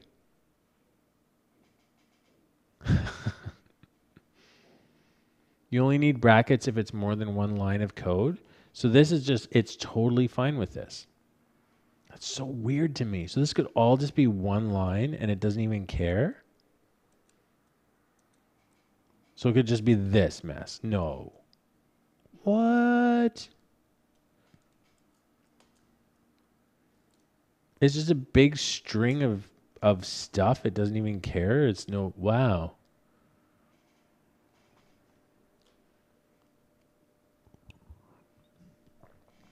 Colin Harvey's saying no. This is not. Whatever I'm saying is not true. He says, yes, it works like that, but there's a big but here.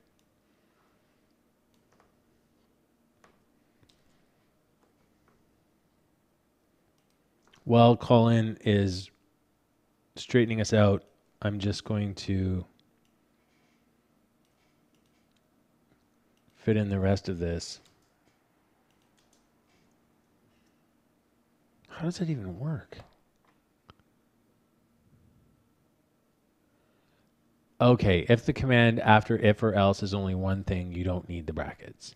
So adding the brackets when it is only one thing is a bit of a redundancy. I typically, like, I don't know, I do it anyway just because I tend to, for formatting, because this is like kind of makes my brain messed up. Having everything in this weird little list. Right. Okay. Brackets basically just group commands. Okay. So it's saying these commands are functions that happen all together, then these ones, and I see. Okay. Well, we've just made some. Seems to be some kind of expression here. Let me just purge the RAM here. We're getting an error on this one. It's probably because I didn't put a space somewhere. I might even just put an enter after this. It's like it's okay with it, but not okay with it.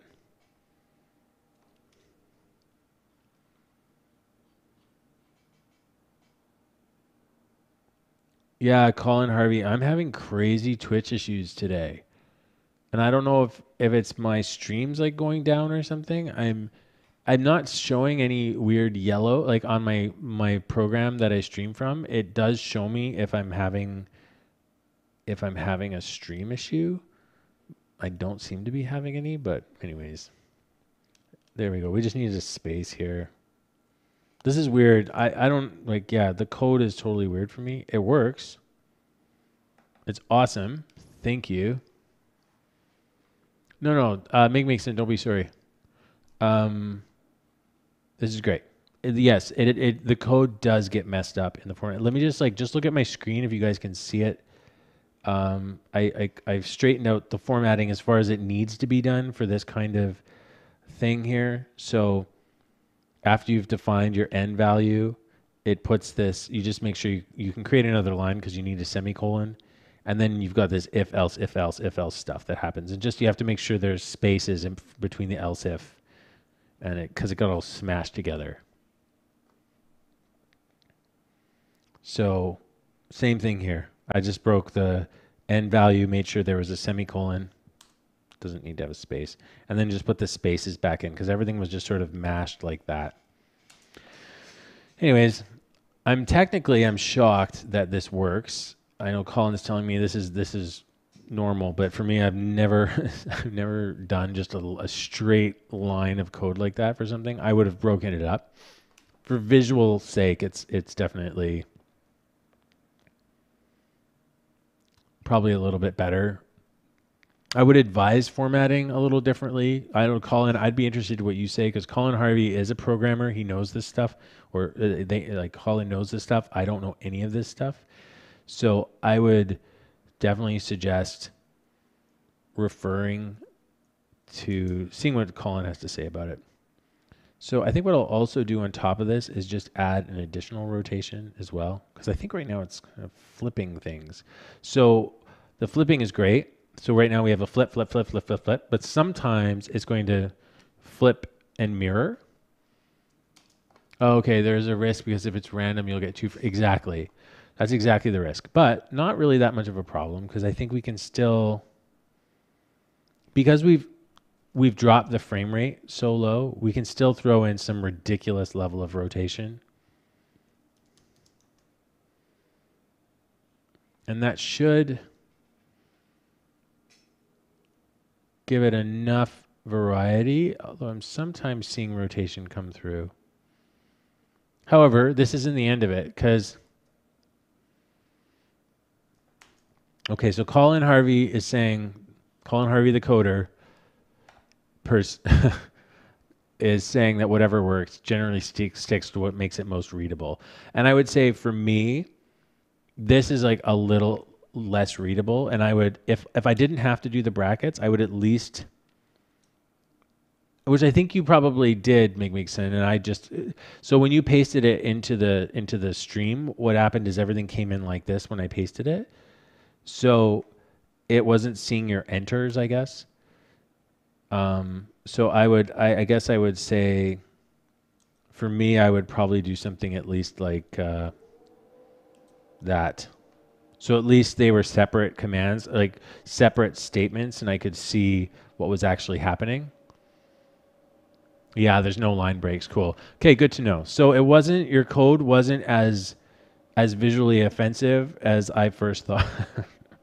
It was a lot better than I first imagined. Because I think we can kind of basically do this, which makes it a little bit clearer. If this, else do that, else value. because when I pasted it, I was like, man, this person's crazy. They can just read this and it makes sense. But there's a little deficiency on my part there. Okay, so to like help get rid of that weird stagger pausing thing that we're feeling, and maybe just help increase the randomness. Usually, what I do is, let's just say we'll take a little composition here and make it just 2048 by 2048. Make it a minute long. That's fine. And I do this a lot. This becomes a texture layer for me, like just texture. I might call it anim texture, whatever.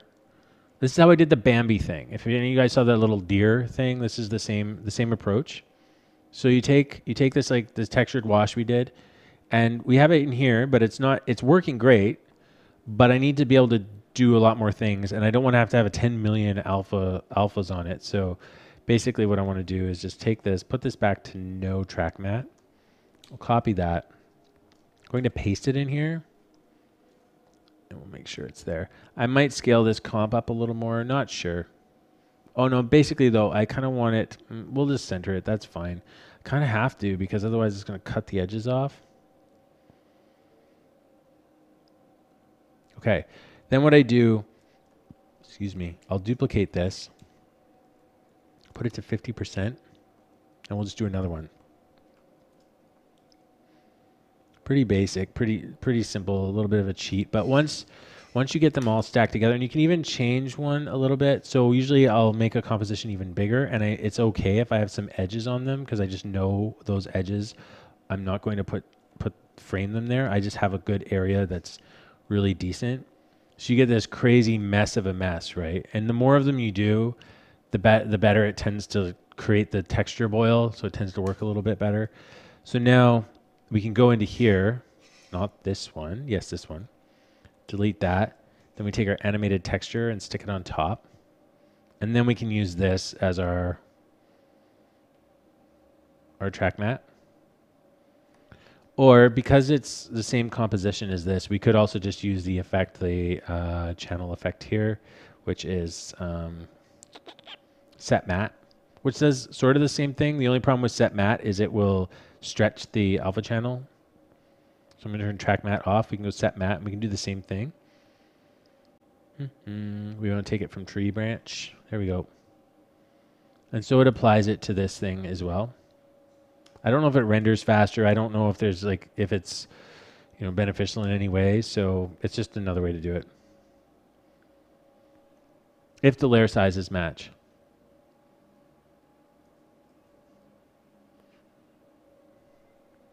What is the T? Oh, T is the track matte, isn't it?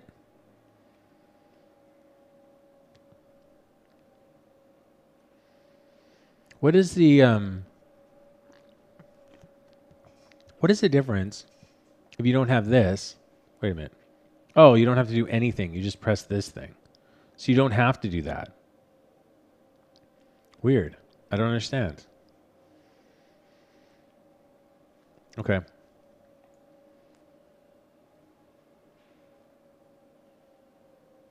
Oh, it takes the alpha of everything beneath it all the way to nothing. So everything down? Interesting. I just want to see something. I just want to understand this better. Oh, of everything. That's crazy. Okay, I see. I see. So right now when I have this radial wash in here, it's also using that as an alpha matte. Oh. Cool. That's good, and it's terrible. It could be good and it could be terrible at the same time. Okay, so we now have this little thing. So I want to show you one other trick with this.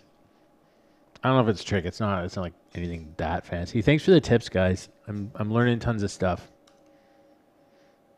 Okay, so you have this now. You got a bit of a boil on it. The frame rate, I think the frame rate on this all stuff is low. Yeah, we're at 8 frames a second, so it should be like pretty static. It feels like it moves a lot more and a lot smoother than it really does. I mean, we could even go crazier here, but regardless. So now what I'm going to do as my last Last thing is I'm going to, because we're away from the edges, we're okay. I can do a distortion here, and I can do a displacement map, and I can use the texture, animated texture as a displacement map. And then I can crank up its values if I want to 10 and to 10. And we'll just center the map, that's fine. Expand output, what does that mean? Okay, so right now it looks horrible. It looks just like a really big mess. But what I'm interested in is I'm interested in the general deformation that it causes to sort of break things up, right? So we're getting all this mess, and that's because of how high resolution it is. So what you can do, if you want to do a displacement map, it will not read effects. So you can't just put some effect on this and incorporate it in the displacement map. It has to be in the actual texture. So usually what I do, let me just create a folder here. I'm creating a folder for textures because this tends to be something that starts to grow and grow as I work. Textures, textures. And then I'll do like, in this one would be, well, PFX for like paint effects, or I try not to just have an FX folder because that can get a little bit full of all kinds of things. So I have paint effects here. So basically what I want to do is the animated texture. I'm going to duplicate that composition. And I have sometimes a blurry one. I use this when I'm doing reflections and underwater stuff especially. So you can use this as a blurry one. So add an adjustment layer. And go blur. A Gaussian blur. And do like 20, which is probably way too much. Oh, no, it's not. Let's go 40. So that will smooth out those values a whole bunch. There's other ways you can do it too, obviously. But now what we'll get is if we use, when we go back to this one, you see that we have that terrible mess that's really hard to look at. If we throw in the blur one instead, just turn it off. And on the adjustment layer, we reference the blurry one. Chunk. We'll get softer. So we'll get deformations. See those wiggly things that are happening? Now it looks really terrible at the moment because it's not being posturized after the fact. So it's kind of, I think it's at a different frame rate than everyone else. Yeah. So technically posturized has to go under it.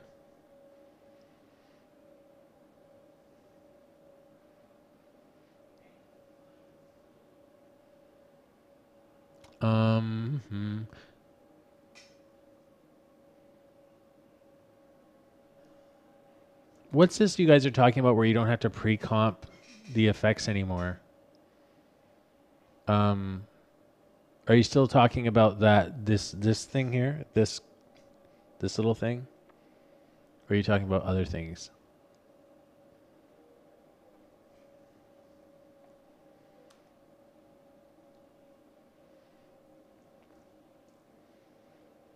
Okay, so this technique just applies a little bit extra movement, a little bit of extra randomness on the shapes, and this effect, the lumpiness of it or the softness of the deformation can be directly controlled by your blurriness. So if I drop this to 20,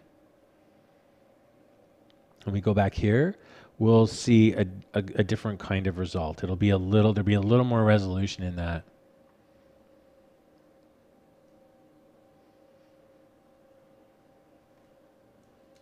Oh, okay, and the displacement map effect, you're talking about the source. So that would be right here. You're saying you don't have to...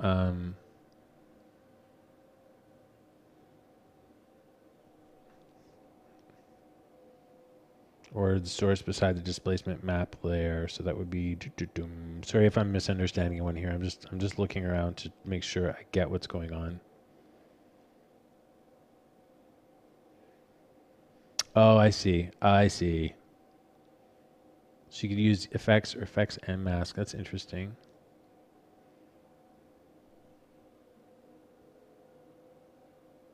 I should be able to include layer effects. Oh, that's awesome. Okay, so you're basically saying that if I had a blur on here, I see. If I had a blur on this texture map as well, or sorry, on this one that I'm using for my alpha channel, I should be able to reference that as, sorry, I should be able to reference the blur on this texture. Sorry, I'm fumbling over myself. So let's just demo that really quick, even though We can't use it in this particular instance because it'll blur up our texture, but we could use the blurriness and source that. So if we take this layer, the animated texture, and we say effects and mask, so we get both now.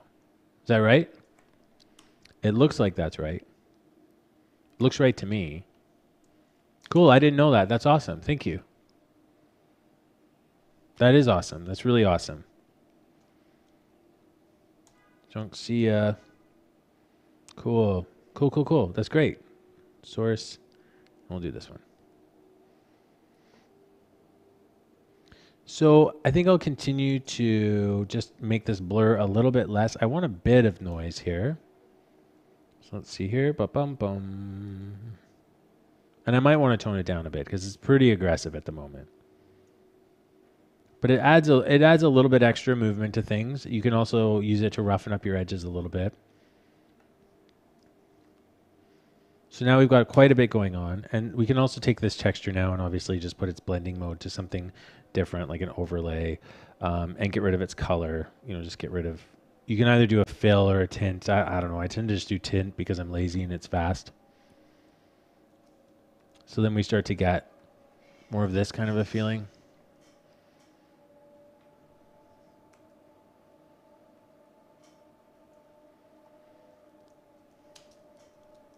So then, I mean, another thing that we can do as well is we can combine that with a painted layer. So if you had painted bushes or something and you wanted to put that in there, so that works too. So if we were to use something like this, for example, probably not going to, I'm not going to have color in this one, in this actual scene, but let's just like put something in that scene before we end this stream today.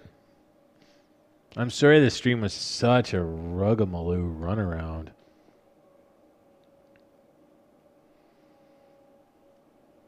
What a ridiculous stream. I learned a lot though. You guys really helped me out. I really appreciate it.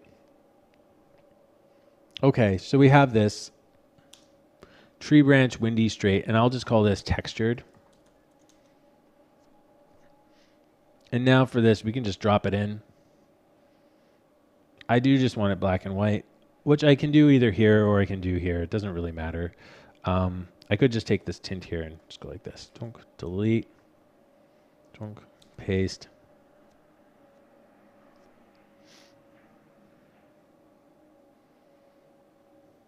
Okay, so then we have that. Make it 3D.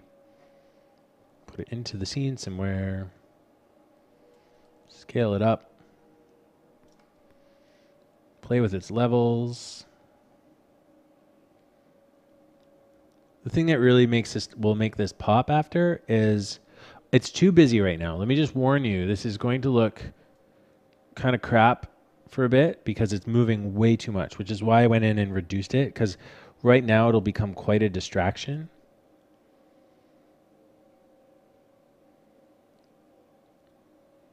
And it's probably actually, you know what, it's probably better as a tree leaf than a bush leaf, because bushes don't, I mean, they can, but they wouldn't be flying around like that and, you know, just blowing everywhere unless there's just a hurricane down below. So in this one, I was thinking of having it quite close to the camera. I really like these things when they're close to the camera and out of focus. And then I try to keep my more solid masses of bushes. I try to keep those paintings. But the other thing you can do with stuff like this is if you would, which we will do, and I'm going to show you, but I'm not showing it in the stream because it's going to take way too long. What you can do is you can add these kind of little gobo type things. I know this isn't a gobo. This is more like a stencil or a layer mask, but you can add them to a big bunch of painted bushes and just highlight little features here and there that are moving. So it can be kind of helpful. I know this looks like kind of garbagey right now, but what'll look cool, just bear with me for a moment. We have 20 seconds. The shot's not even that long. This is also why I make them so long. So I'm going to bring one even closer. I'll bring this down a bit. I'll just rotate it the other way because that's the base of the plant. Bring this up out of the corner just like that. And because this one's closer to the camera, and right now we haven't put any lights in, we will eventually. I'm going to darken it right down. So as they're getting closer to the camera, they're getting darker. So as you stack these together and start to create some density out of them. Oh yeah, and let's just offset the time a little bit so they don't have exactly the same rhythm. There we go. This might take a second to render, but, and also the other thing is right now their posturizing is out of sync. I like when it's out of sync sometimes because it adds a whole bunch of more texture to the momentum and the movement of the animation. So I don't always mind that, but if I want the posturizing to be the same, if I want the staggering of the frame, I use a different process, which I'll show you. But usually what I do is I do a nested comp with all the layers as 3D. And I apply a time remap to the whole layer. And then I apply a posturized time effect in an expression to the time remap nested comp. And then anytime, if you have like trees swaying in the breeze and moving a little bit, they'll all have the same frame. They'll change all on the same frame versus being staggered all over the place, which will happen if you do a posterized effect and realign things. So I'm just letting this play out a little bit so we can see the overall effect. It's a bit jumpy at the moment. I wouldn't say it's not ideal. Also, my playback is a little bit staggered for some reason. It's kind of jerking a bit.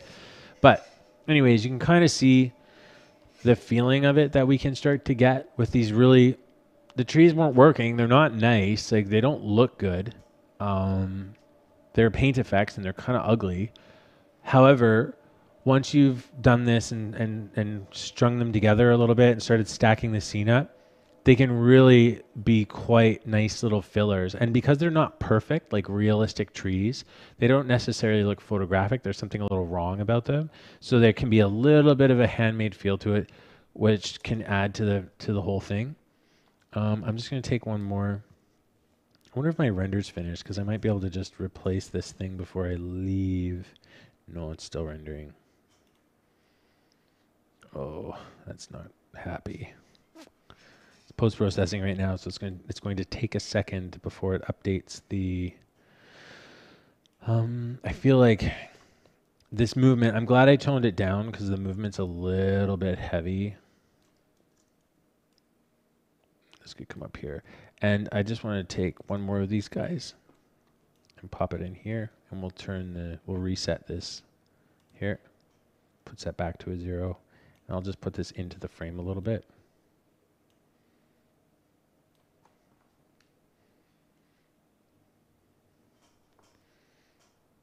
And just scale it up a bunch. And we'll see how it looks when it's further away. I'll probably posterize. I'll probably do that thing where I group and posterize because some of the trees we're going to have a little bit of a rotation back and forth on them. It's not quite necessary. Oh, whoa. It's very excited to show me something. That's so excited it stopped everything I was doing. We're on frame 454. I think we had 480. So a little bit longer, not long, but we're not going to get to it in this stream. I don't want to wait. Have you guys all sitting and waiting. I'll just drag down the brightness of this a bit. There we go. And scale it up.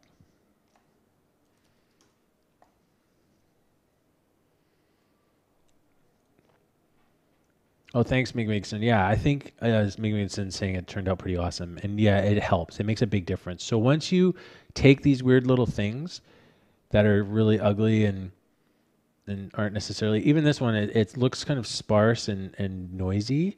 But once first off, we've done a couple of them. And secondly, you're mixing them with painted ones that you've maybe properly fleshed out and brushed a bit.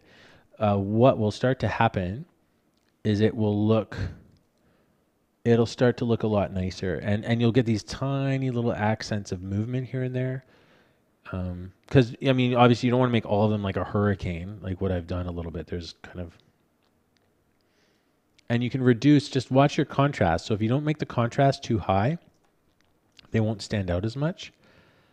I mean, the downside is you don't get that nice flickering of the light as each individual leaf becomes faces the sun, so you get these weird little spottings, which we could do. We could actually simulate that by creating like a noise channel with a white on it, a white turbulent noise or something. Totally feasible.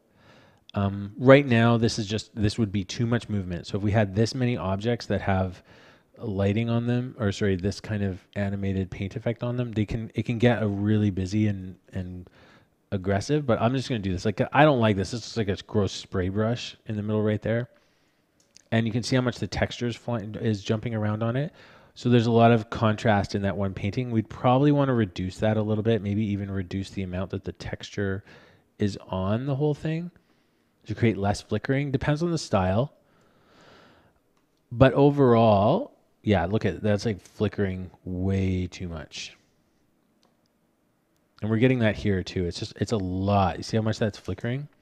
So we just want to reduce the contrast. I'm just going to turn these guys off for now because the flickering's a little bit too intense. I could also reduce the texturing or just by turning down the contrast. But anyways, overall, I think it works pretty well. I'll fix that render, and I might add a couple more before the next stream, just so you guys don't have to watch me do this horrible stuff all over again. But that's the general idea. And you can see, like, even just by making one of these things, I get a lot of use out of it. And also, this is some of the stuff that we're going to be making available on our Patreon thing as well. So it's not all, you're not going to have to get Maya to make this stuff. I'm more than happy to share these little things. They're pretty easy for me to make, and then you guys can just use them if you want them, especially as like little scene fillers that just help sell the shot a little bit. They're pretty rad. I'm just one last thing before, I know I keep saying like I'm not going to do any more stuff, we're going to stop. I just want to reduce the amount of contrast. So first off, I'm going to make this grayscale, and actually I could do a color tint. I know color tint is not the ideal way to do this, but what I can do with that is I can just push my values really visually and really simply closer to gray. And that will naturally flatten everything out. Matte black too. So I can really reduce the amount of texture movement in that thing. Let's do it even more. Instead of just using curves, which can be a little more confusing.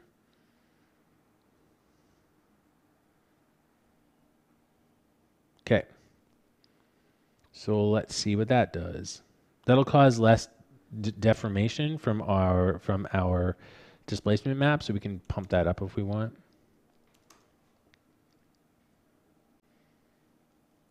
So now it should be a little less flickery looking.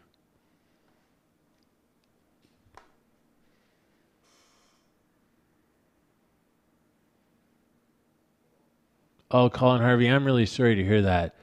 I have the same. I'm having a huge problem. It's like dropping like crazy. I'm really sorry that you're having to watch a ton of ads. And I don't even know how the ad revenue thing works. So I really hope that, I'm sorry that that's been happening. I'm going offline every few minutes here. So maybe they've been hacked or something. I have no idea what's going on, but I'm losing you guys every few minutes. Everything's saying offline. I'm still streaming, but it just keeps popping offline. I'm going to let this render for just a minute, and then I'm going to get off. But yeah, I'm sorry if the stream's been a little sketched out. I'm not sure if it's something I'm doing or if it's something that's happening in Twitch here. Actually, I'll just pull this over so you guys, I don't even know if you can see this because if things are just popping off and on. But essentially, I'm using vMix, and I think I've shown you guys this before, but I have my stream here right now is saying that I'm going pretty solid. Usually if there's a problem, it will tell me that the bits are really dropping or something like that. But in general, I'm staying at 3,000, above 3,000. Frame rate's been solid the whole way through. So I'm not really sure what's happening there. But thanks for sticking with and hanging out. Oh, I think I just did something really dumb. Trying to move it off my screen, and sometimes it's a little bit of a problem. Okay. Yeah, I don't even know how many people are online because it just keeps locking everything out. Okay, so I rendered 6 seconds of this while we were talking about my stream. Let's zoom in. Let's just let this go. Oh, what? There we go. I know there's a little bit of a weirdness happening, and maybe that turbulent the displacement map. I don't know if I like what the displacement map is doing. I'm going to probably turn that off. Let's just turn it off really quick.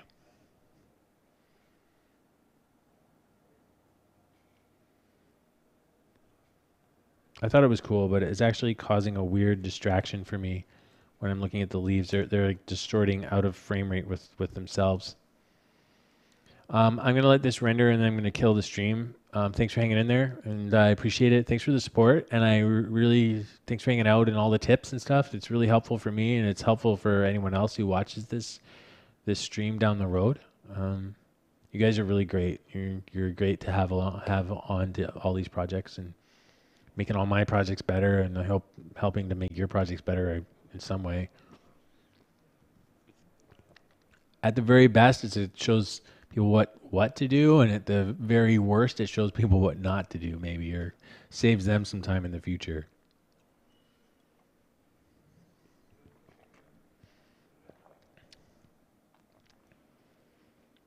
I'm just going to see how this turned out. Yeah, it definitely looks better without the displacement map thing happening. Cool. Anyways, coming along.